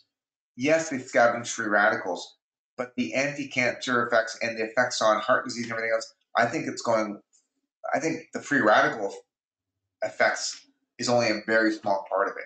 So to say something's an antioxidant, to me, I'm like, yeah, that doesn't mean anything. Everything's an antioxidant these days, but I think there are specific things that it targets that goes beyond that. Okay, so vitamin C is an antioxidant, but it doesn't do these same things as far as I know. Okay, so with oranges and grapefruit, hesperidin, naringin, these are important flavones, and then again, the take home here is the ketone at the 4 position, and oops, see the flavones, that's the difference here, is what makes it, makes it important. These guys have other health benefits, and I think all these flavones and all the flavonoids in general will have benefits for heart disease and cancer and stuff like that, but maybe some of these will have more specific actions. I like getting a variety of things. I had orange and grapefruit this morning.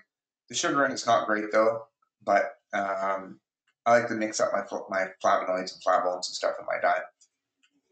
So here's Chinese skullcap, and this is that source of that flavone we talked about, Bicalin, I think it's called. I don't know. I keep calling it different. I should maybe look it up and see how to find out how to pronounce it. So what I like about this compound here is it's in Chinese skullcap, which is a herb often found in Chinese formulas involving inflammation and infections. And we know that it appears to have a synergistic effect with a number of different antibiotics, including tetracycline, penicillin, cipro, gentamicin. I think one of the benefits of herbal medicine in the future will be when there's a lot more drug resistance that goes on, and we're not able to create any more antibiotics. If we were to take, let's say, penicillin that works for strep throat and combine it with Chinese skullcap, we might have an effective drug again that may otherwise not be effective. That's kind of what I'm thinking. And here's a whole bunch of studies to support that, just so you need to know any of that. So we talked about the flavones. Now we're going to talk about the flavonols. So when you know that vo for the ketone, ol for the alcohol, okay? So in this case, you've got ketone at 4, alcohol at 3. I would never ask, just in case you're wondering, I would never ask you a question like, say, flavones have a ketone at the 1 position, or the 2 position, or the 3 position, or the 4 position. I wouldn't ask you that, but I do want you to know alcohol and ketone. There might be one question on it, something like that, okay? Quercetin is one of the few, basically, flavonoids available in supplement form, and I do use it sometimes as a supplement. There are also some products that will have a mixture of these things in isolation, but quercetin is the only one that I know of that at least I've seen that's available in like a pure form. So just so you know, flavus in Latin means yellow. And so these flavonols tend to be yellow in color. And if you look at this onion on the left, that yellow color you see in the onion is going to be associated with quercetin, presumably. I mean, I could be wrong, but that's what I'm thinking. And so you find it, it's one of the most ubiquitous, meaning found everywhere, flavonols. And so onions will have it. Citrus have other things in it, but they also have going to have some quercetin in it. Vegetables in general, even green tea, when you're drinking tea, it's going to have quercetin in it. And so the main active compounds of green tea are other compounds beyond just quercetin, but quercetin is important too. And so again, drinking green tea, you're not just getting ECGC, you're getting the quercetin as well, and some other, little bits of chlorophyll and whatever else. So for me, I use this. The only thing I really use this in practice for is an antihistamine. So with people coming with seasonal allergies, I'll get them vitamin C and quercetin combination to take to reduce or as a substitute for antihistamine medication. It's not nearly as powerful, but when you change the diet, so as an aside, if I'm treating seasonal allergies, I also get them to remove common food sensitivities because if they have a dairy or an egg sensitivity and they're eating a lot of that, it increases inflammation through a different immune reaction that can release cytokines that can amplify their seasonal allergies. So it's not that the seasonal allergies are caused by eating eggs, but all that stimulated immune system can increase the inflammatory response going on with seasonal allergies. So the best way to get rid of a cat allergy is to remove the cat, but if you can't do that, remove the dairy and the eggs and eat some, take a supplement with vitamin C and quercetin, and it can help. It's not going to get rid of it as well as getting rid of the cat, but it will help, okay? Maybe 50% or more reduction. And remember, all these flavonoids that we talked about could exist as glycosides. So quercetin is the aglycone, meaning no sugar attached. But you've got rutin is one of probably hundreds of different glycosides of quercetin that exist, okay? I don't remember putting this in, but I think it just basically says onions are good for you.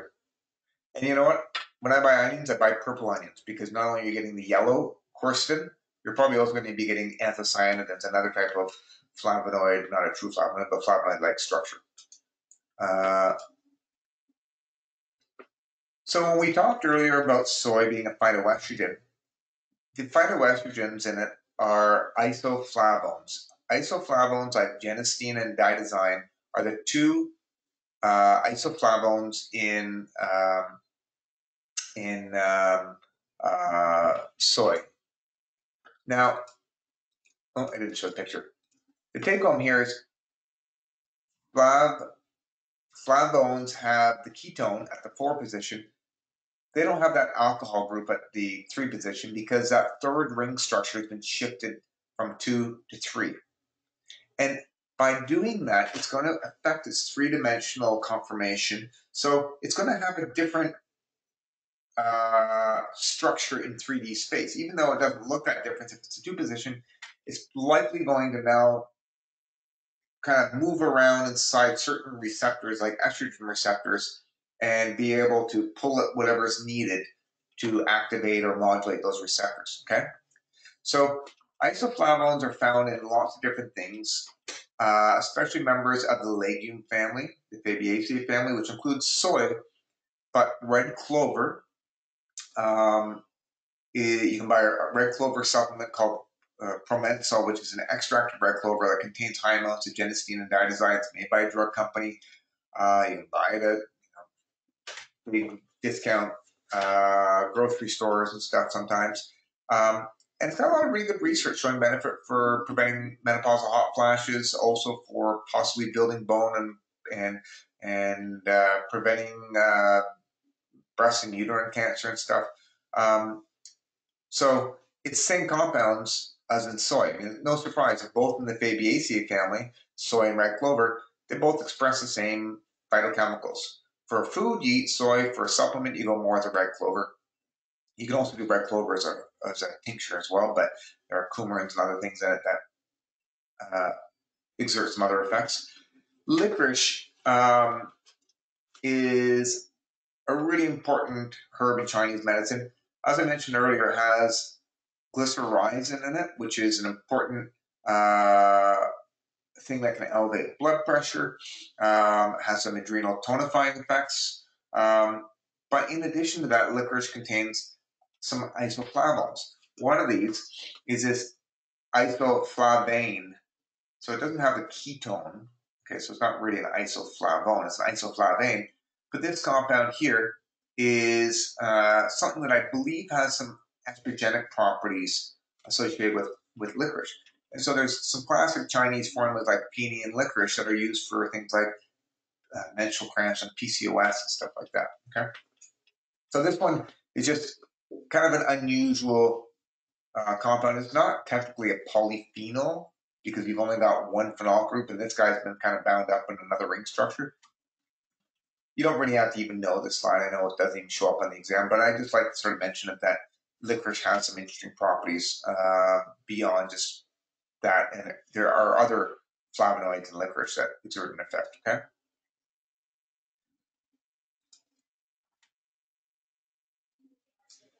So the isoflavones we talked about have the ketone here, and then the third ring structure is attached at number 3, not number 2.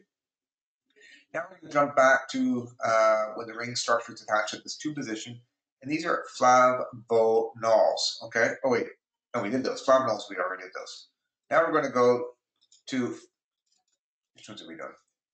Flavanols. Okay, and this is where there is no ketone group here, and there's an alcohol group here. So these include catechins, epigallocatechin. These are important things in tea and chocolate.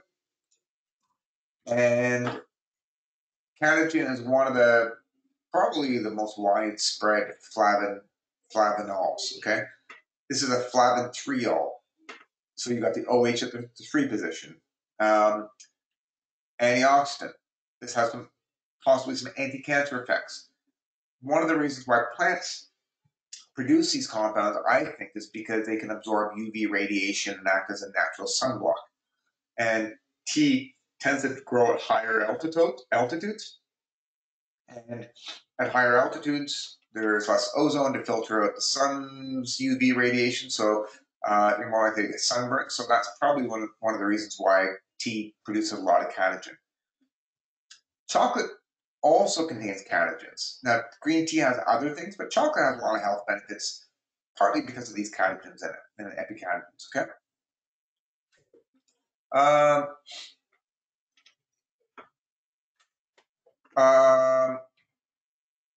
So here's an interesting study I found where green tea consumption was significantly inversely associated with cardiovascular disease and all-cause mortality, whereas black tea consumption was significantly inversely associated with all-cause cancer and all-cause mortality. So drinking more tea is good for you, basically, is what they're saying, okay? There's a compound in green tea, and this is a kind of a hybrid. It's part catechin, part tannin, so to speak. So you've got that gallic acid molecule, which is one of those simple phenolic acids attached to epigallocatechin. Okay, so this compound is called EGCG, and you'll find lots of research on this in white and green tea. I think the brewing and the fermentation process of black tea removes almost all of this, probably not all, but almost all of it. And so this appears to have some antioxidant effects, anti-cancer effects probably, but it's also been used in supplements, some studies for chronic fatigue syndrome, HIV, endometriosis, and some other studies. So I don't think I've ever given to anyone in pure form like I have with quercetin. Maybe I should. But again, green tea will have this compound in it. It'll have quercetin. It'll have catechin alone, epigallocatechin alone. So lots of different things. I think drinking some green tea periodically is a good thing. I think eating chocolate's a good thing. I think drinking coffee is a good thing. I think eating berries is a good thing. The take home is try to get a little bit of all these things. I mean, that's what I think is the secret to eating healthy. I think I did that one. So here's a study that showed green tea didn't show any association with mortality, meaning it didn't actually help with cancer. And that's why I put that question mark on the cancer, because I always thought green tea was supposed to be like this amazing thing for cancer, but it may not be as good. I still think it's good to eat, lowers your risk by what, 13% to have in this study, it looks like in this group of people, for heavy tea drinkers. But so again, epigallocatechin, it's a hybrid between the EGC, the epigallocatechin, and this gallic acid molecule. Okay, so it's like a centaur, half gallic acid, half EGC. Now, the last group of compounds we're going to talk about are anthocyanidins. Okay, again, these are kind of a subcategory of flavanols, but they've got more double bonds on that central ring structure. And the significance of that is that these often will form polymers as well. Okay? So when you have all these conjugated bonds, remember when we're talking about lycopene, beta carotene, so the carotenoids, and what gives them those colors is when you have double bond space, double bond space, double bond space, and the length of those what are called conjugated bonds will determine what wavelength of light they emit to give that nice reflective color that we love so much in fruits and vegetables. And so not all flavonoids produce those colors. Now, quercetin has a system that, because of the ketone presentation, it still adds to the conjugated bonds, and you can get that, and probably it absorbs and reflects light, so you get that yellow color. The blues and purples are going to be a different color because they're going to be emitting different wavelengths of light. And that's associated with these anthocyanidins. And you can actually change the color based on the acidity of the solution you have these things in. So with flavanols, when they lack the ketone and they have got these little double bonds along here, it creates a positive charge on there.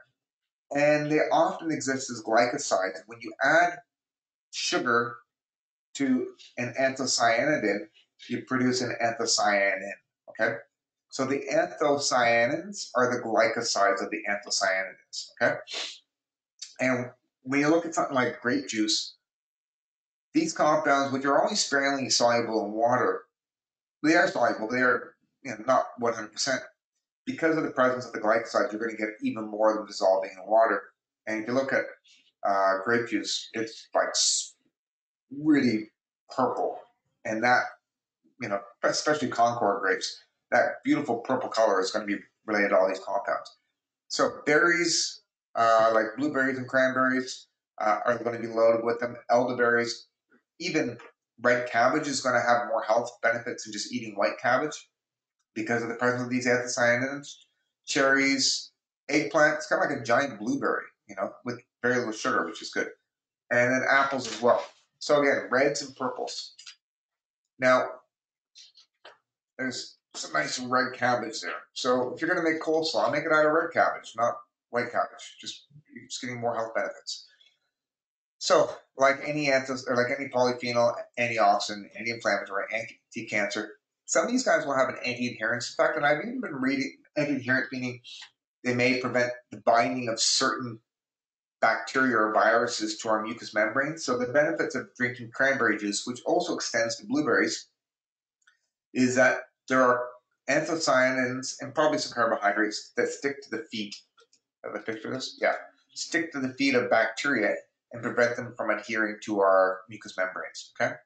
So one of the reasons why cranberry juice is good is because of these anthocyanins. Prebiotic, some herbs like elderflowers are used to prevent colds and flus, and one of the ways that they may work is because they prevent binding of viruses to our mucous membranes when we drink it. And the second reason is that I think some of these compounds are metabolized by our gut bacteria and exert some immunomodulating effects through that. So the polyphenols, I think they help to feed certain bacteria and encourage their growth as well. So no surprise they're eating lots of purple and blue things, heart disease, diabetes, cancers. They may have some blood sugar regulating effects to help with obesity, may help with certain types of infections like urinary tract infections with the cranberry, or elderflower for flu and upper respiratory tract infections. Gut health, because they can feed your gut and exert things there, modulate immune function. So there are a million reasons why eating more of these, maybe not a million, but there's at least 10 reasons or 6 reasons or 8 reasons why you should be eating more of these things, okay? This is one that I found about how eating tart cherries, polyphenols from that, and other things from blueberries actually modulate your gut flora and support the growth of certain good bacteria and reduce the growth of bad bacteria. So, you know, if you get a lot of infections, eat your fruits and vegetables, right? So unlike the other flavonoids and flavonols that we talked about, these guys can generate that positive charge on the central ring, and they can form polymers. So if you stack a whole bunch of these together, you get a compound called an oligomeric proanthocyanidin.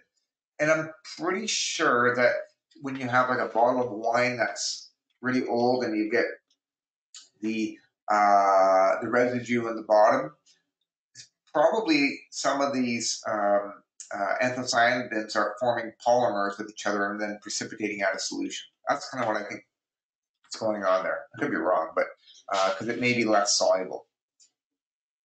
So the take home here is oligomeric proanthocyanidins are polymers of these anthocyanidins, okay? Now, a fun little thing just so you're aware of, as you probably know, blueberries are blue and cranberries are red. So blue and purple berries, if you took a pH litmus test of it, it's going to be more alkaline, a little bit more neutral, like a pH of, let's say, I don't know if it's 7 or what it is precisely, but it's more neutral. Well, cranberry juice tends to be more acidic. And if you take blueberry juice and you add acid to it, the blueberry juice turns red. And if you add baking soda and alkalinize it, it tends to turn more on this end of the spectrum. So what's interesting is these anthocyanins, the more protons you add to it, it changes the color, or removing them changes the color to make it either yellow or red, depending on the acidity. So this is that litmus paper. You can actually literally use these on a piece of paper to measure the acidity of solution, which is kind of cool. So blueberries and cranberries, the juices has a lot of the same health benefits, and they have the same, very similar phytochemicals, not identical in some cases, but the color difference is related to the acid. Blood oranges, you're getting all those good flavonoids that we talked about earlier on, plus you're getting some anthocyanidins in it. Red apples are better for you than green apples because you get more of the anthocyanins in it, okay? So if you have the choice, eat a red apple, especially if you want the healthiest red apple, it's the Red and Delicious, which is my least favorite type of apple, but you know, that bright red in there, you've got more of the phytochemicals that you want. You know if there's any difference in the chemical makeup of wild blueberries versus not wild blueberries? I've seen lots of articles suggesting wild blueberries have more health benefits.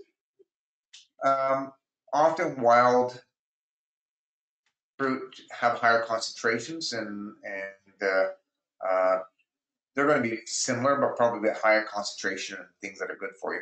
Certainly, if you look at a wild versus a cultivated blueberry, they seem to be less. They're smaller and more purple in color, and the flesh on the inside is more purple compared to, I find sometimes with the cultivated blueberries, you bite into them and they almost look kind of whiter on the inside, and there's less blue through them, but I don't know precisely how much.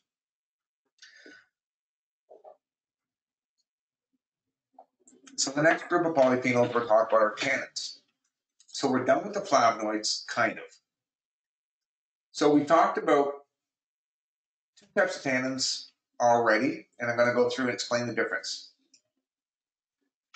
And that's a good question. So if you peel the apple, would you lose all the anthocyanins? Well, it depends. If you peel the apple and you threw away the peel, then you're basically getting sugar, water. And that's what apple juice, why apple juice is just so concentrated with sugar. You don't get the phytochemicals in it.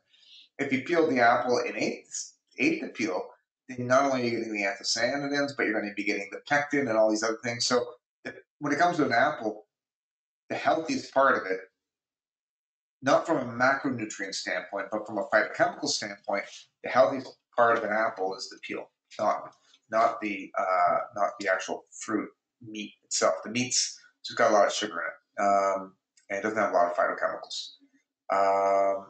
However, the peel is more likely to have the pesticide residues on as well. But I'd rather go with eat the pesticides and get the phytochemicals than peel it and just get all the sugar and get diabetes. So increase my risk of cancer, that maybe the phytochemicals can help to reduce, or go with the just juice. So with plant tannins, there are two main types of plant tannins. We talked about both already. There's hydrolyzable and condensed tannins. So what tannins do is when you put them in your mouth, they react with your mucous membranes and they create an astringent effect in your mouth where your mouth puckers up, just like when you eat a green banana, your mouth goes puckery.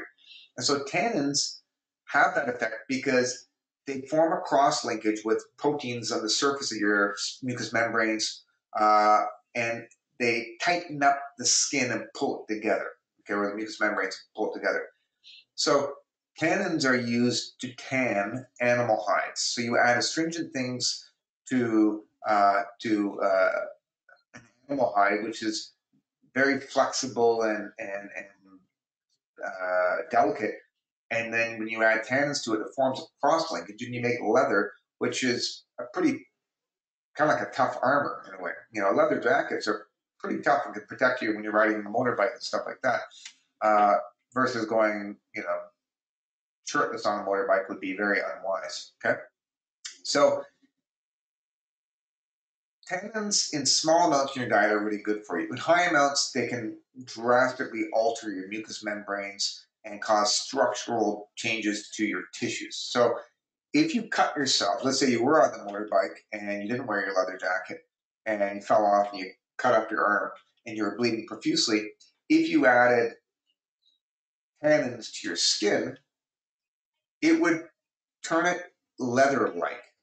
And the benefit of that is it forms cross-linkage with those exposed tissues that have been traumatized by the cuts and whatever, and it can tighten them up to stop bleeding and create a second layer of skin that can help prevent infections as well. So that astringent action has a hemostatic effect. And once you've sealed up the skin, it can also prevent secondary infections, or it can bind to bacteria and clog up their feet so they can't attach to you. So it can actually inactivate certain bacteria or viruses as well. If you take it internally, when you have, let's say, traveler's diarrhea, green bananas are a home remedy in the tropics for diarrhea because those tannins affect not just your mucous membrane, but they bind to some of these proteins, exotoxins that are released by some of these bacteria, and thereby neutralize those and can help with diarrhea. So tannins are good, but you don't want to overdo it. So they can affect nutrient absorption. If you start tanning your insides, then the transporters, which are protein-based that contain nitrogen, they'll be inactivated. So it decreases stomach acid and it can decrease absorption. Plus, it can directly bind to minerals that you're eating and some other things. I just turned off my web camera there because apparently the connection was slowing down. So it can affect nutrient absorption, and then high amounts can be toxic. Squirrels eat a lot of acorns that are very, very astringent, but they have their own ways of detoxifying. Just like salicylic acid, small amounts can be good for inflammation. High amounts is going to be toxic and cause problems. Okay. So tannins, as Ben's question here is, Tannins are sometimes used for skin toners as an astringent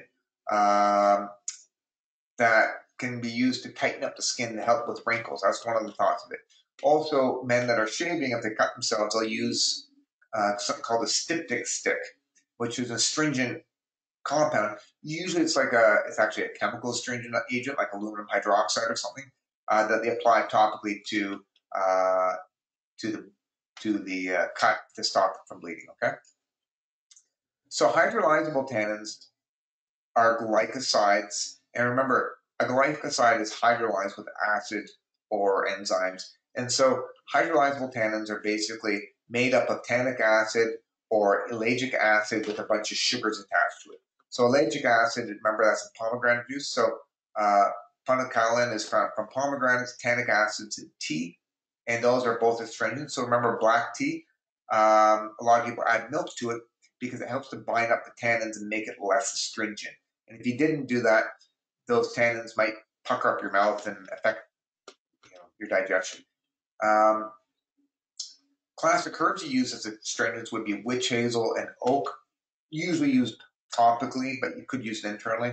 Also, food things like pomegranate and tea have these hydrolyzable tannins as well.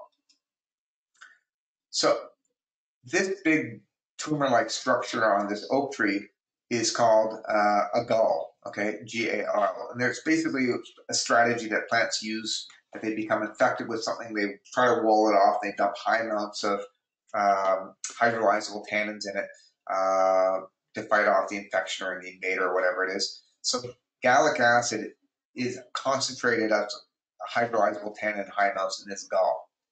Ellagic acid from pomegranate juice will have some sugars attached to it. And this is where it comes from as well. We've already mentioned both these before. Condensed tannins, you've got these are the if you eat a blueberry, so take blueberries on hot water, your frozen blueberries, and drink the water, you'll notice there's a slight astringency to it. And it's not as strong as the hydrolyzable ones, in my opinion, but it can still be pretty significant. And so herbs like blueberries and cranberries have that astringent property, so it can have that. So it's cranberries for urinary tract infection. It does have a slight urinary astringent effect to it.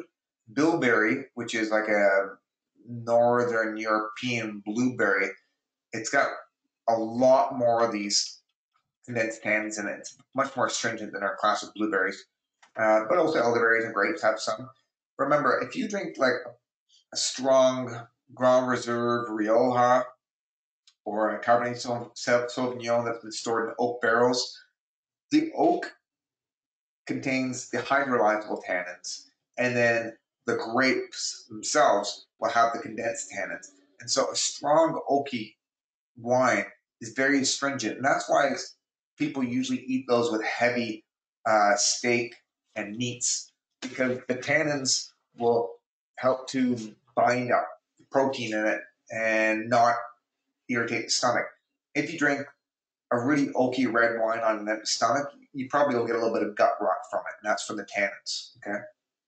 So that's why, generally speaking, people don't drink a lot of red wine on an empty stomach. While you might have a little bit of white wine with a little bit of crackers before a meal, or have a beer before a meal, then you go with the heavy oaky red wine with a big steak meal, which is delicious, but you know that steak's not good for you. I still do it. So condensed tannins, hydrolyzable tannins. The reason why it's hydrolyzable is because you can use acid or heat to break it down or enzyme reactions. So another group of polyphenols we'll talk about are lignans and flavonolignans. Okay, lignans. The classic lignan is the ones you find in flaxseed, and that's the main dietary one. Flaxseed, also sesame seeds, you'll find these in other things as well, but those, they are in things like Siberian ginseng, have some lignans in it, some other herbs as well. But from a dietary standpoint, lignans are basically made from taking two phenylpropionate groups and sticking them kind of end to end. And most lignans get metabolized by your gut bacteria. And so here's what you have Here's a glycoside of a lignin you find in flax. The sugars get chewed off in your gut. It forms another kind of aglycone component that gets oxidized by your gut bacteria and produces what are called mammalian lignins. So these are the ones that we find, primary ones that we find circulating in your blood after we eat flaxseed. And you couldn't do it without the presence of your gut bacteria, okay? So appreciate the phytochemicals that we consume are altered by gut bacteria and altered by our livers and exert different effects once that occurs. Another thing I'll just mention as a side note is lignins, where it's basically Lignan, is not to be confused with lignins, which has IN. Lignins give one of the things that gives wood its structural integrity to it, okay? And they are derived from phenylpropanoids, but you can't eat wood and get the benefits of the lignans in that form. Lignans, not lignans, okay? Now, other herbs, including burdock, contains a compound called archegenin, and burdock is a classic herb used in herbal medicine for a whole bunch of different things. In particular, it's used as a skin cleanser. It's used as an alternative, so it helps with skin conditions like acne and psoriasis. It also appears to have some anti-cancer properties. It's used in some of the classic, what's it called? Eziac is a controversial anti-cancer herbal remedy from Muskoka region. It has burdock root in it. It's also used, burdock's used as a food in Japan called gobo, where there's inulin in it, which is a prebiotic carbohydrate, but then there's also these interesting flavonoids in it, and it'll have some sesquiterpenes, lactose, I'm sure, in it as well. But this seems to have some phytoestrogenic effects. It may help inhibit some drug-resistant pump inhibitors, or it may act as a drug-resistant pump inhibitor. So lots of neat stuff in here. You don't really have to know anything about it.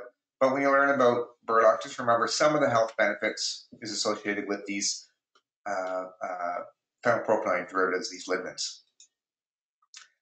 Now, flavonolignin, if you remember way back when we were talking about the first lecture with the synergy of berberine and the 5-MHC, flavonolignins can also act as multi-drug resistant pump inhibitors as well, okay?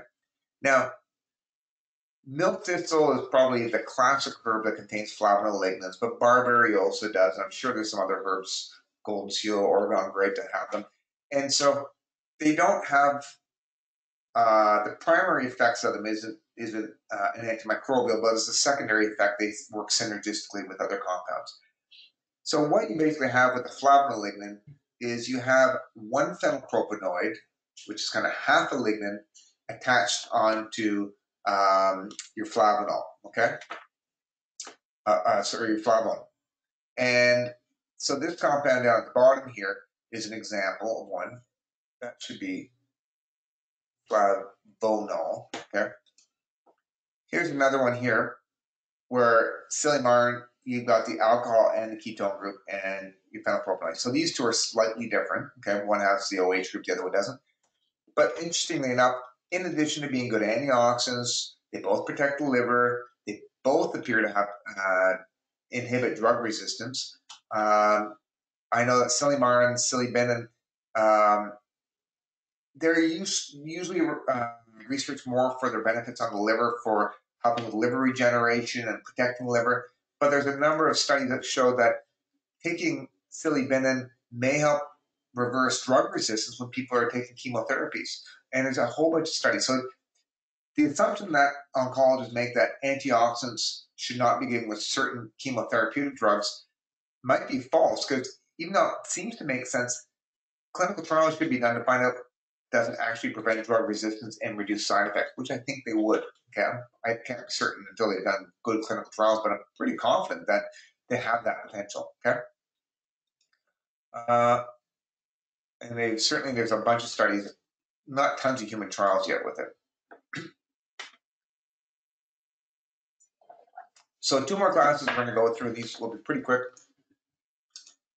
So coumarins are made by taking cinnamic acid and you basically make a hydroxycyanic acid. It forms a little cyclization, so you get like a bicyclic compound, meaning it has two ring structures to it. And you got coumarin. Coumarin at the bottom is not technically a phenolic compound anymore. Okay, it's a coumarin, but it was originally derived from a phenol compound. That's why it's in this category.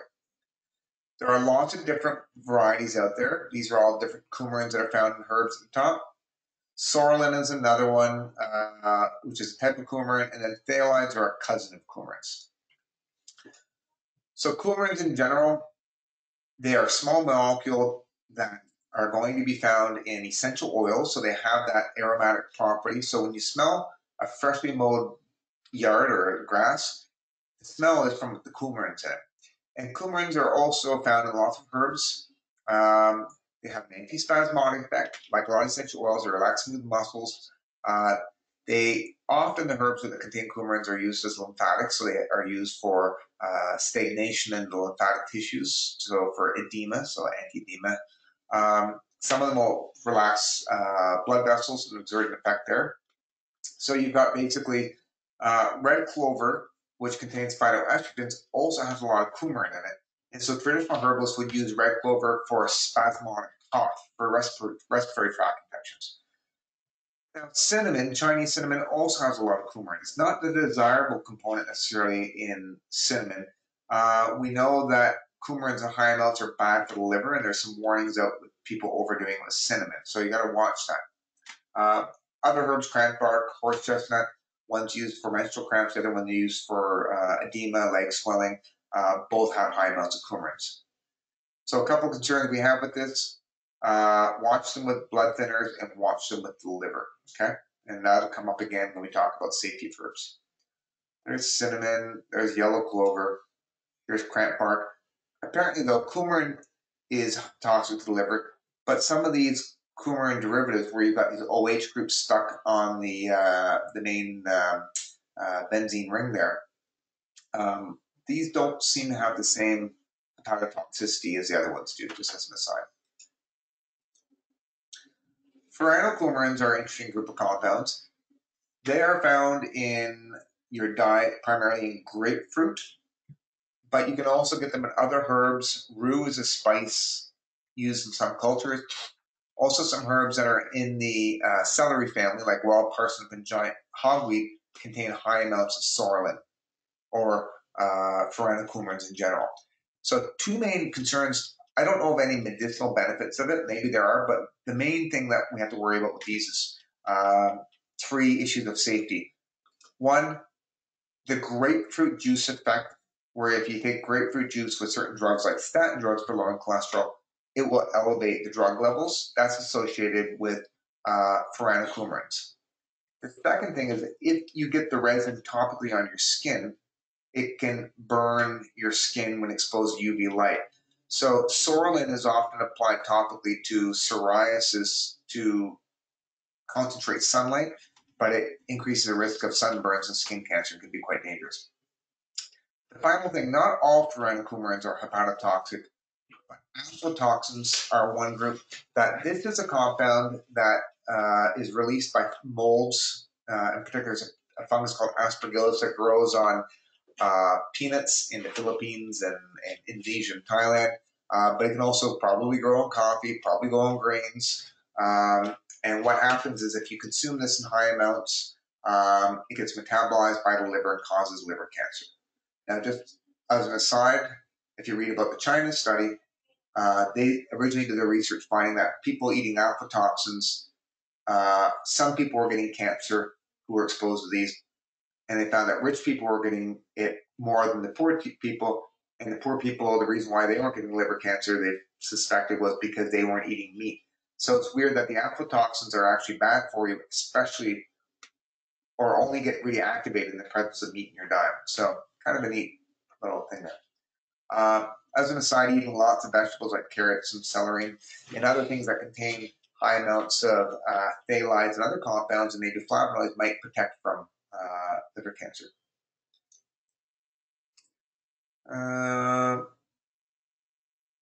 And grapefruit juice, which is also a furanocoumarin, appears to protect against the alpha toxins. And so probably the alpha toxins get activated in the liver and become more toxic through the liver. Phthalides, not a whole lot to say about these. Here's a picture of our celery again. Remember how we had apigenin and some other important flavonoids in there? Phthalides are found in celery, but also in other herbs like dong quai and garden angelica. They contain some phthalides that may have beneficial effects on lowering blood pressure by increasing blood flow to the pelvic region as a vasodilator. They may help protect against strokes. So lots of interesting things. Beyond that, I don't have a whole lot to say about them. Celery lowers blood pressure. Dong quai is used for menstrual issues. It's called a female ginseng, probably because it increases blood flow to the pelvic region. And garden angelica is used more of for respiratory tract infection to dilate the bronchioles, and also for menstrual issues. And this is, I'm probably out of time. Yeah, I'm going to do this one in 3 minutes and let you guys go. Quinones, naphthoquinones, and anthraquinones. So we talked about quinones already with the arbutin, jumping between quinone and hydroquinone. So you can go back to that slide. That's the simplest one, okay, the benzoquinone molecule. Next two we'll talk about are naphthoquinones and anthraquinones. So a naphthoquinone has the quinone molecule with a benzene ring attached. It is an important structure in your body. Two important nutrients in your body are vitamin K and coenzyme Q10. Vitamin K is used in blood clots, also has positive effects for heart disease, atherosclerosis, a whole bunch of other things. CoQ10 is part of the electron transport chain, where it donates and accepts electrons along that to kind of shuffle electrons along the electron transport chain. So the reason why I'm saying that is because potentially these naphthoquinones, I'd have a concern that could they affect bleeding in our body, and also if CoQ10 is an naphthoquinone, maybe these guys could potentially disrupt the electron transport chain. And we know that naphthoquinones are important antimicrobials that kill bugs. Some of them will kill worms, act as a vermifuge. And so taking these long term, I'd be concerned that they could uncouple the electron transport chain and increase free radicals. That might be good for fighting bugs, but long term, maybe we don't want to do that.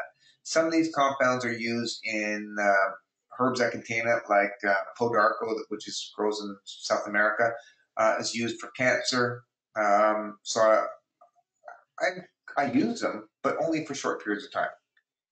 They also have a red pigment associated with them. So henna, in certain cultures, Middle Eastern, South Asian cultures, they paint henna on the hands for weddings, or they put it in the hair as a hair dye. That's the naphthoquinones that do that. And so in addition to having antimicrobial effects, it can be used as a dye. Like the naphthoquinones, they can easily accept and donate electrons, so there's that pro-oxidant, antioxidant effect. And then finally, there is some mild laxative effects I think are associated with these as well. One of the classic herbs used in Western herbalism is black walnut, and it's used primarily as a anti-parasitic herb. Okay, the henna I mentioned before contains another naphthoquinone for as a dye. But henna is also used topically as an antifungal and internally as a herb in that culture as well. So there's a walnut tree growing on my parents' property. One of the things that you'll know about, or you might know about walnut trees, is that both the roots and the leaves and the husks release those naphthoquinones that are basically deter the growth of certain plants. So with my parents, their vegetable garden is right on the fringe of the black walnut, and periodically my dad has to go and dig up a little trench along the area and remove all the black walnut roots from that are kind of starting to infiltrate the garden, because certain plants won't grow if the roots kind of get into our garden. And then finally, anthraquinones. These basically have your quinone group, and it's flanked on both sides by a benzene ring, and they can exist as polymers. The most important thing is when you hear anthraquinone glycosides, you immediately think stimulating laxative. and senna, which is available everywhere. It's the classic remedy both by doctors and herbalists for stimulating people's bowels. Okay, senna has it, rhubarb root, aloe vera resin, not the gel, but the resin, which is a yellow latex on the inner layer of the leaf, has that effect. Okay, so the take home here is it makes you poop, antimicrobial. As an aside, you'll also find these compounds in other things. St. John's wort has an anthraquinone in it that acts as an antiviral as well. So there are some antimicrobial effects associated with these guys as well. I don't think St. John's wort has a laxative effect though. Okay. These guys can affect your electrolyte balance. That's not so important right now, but I will mention it again during the safety stuff later on. So here's senna. The seeds and leaves, the seed pods and leaves are used, and there's St. John's wort. If you ever look at St. John's wort oil, it's red in color, and both senna and St. John's wort, the active compounds have that red color, not unlike the naphthoquinones you see in henna. Okay, so some of those yellowy red colors associated with these guys. Okay, sorry, I went over 5 minutes here, but we got it all done. You guys have any questions before we wrap this up?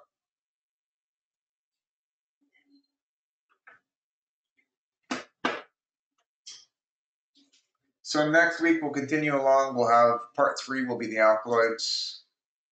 I think we're good. So I hope you guys have a wonderful week. If you have any questions, let me know, and I'll post this slide. If you missed something, I'll be posting this in the next couple of days. Okay. Bye for now.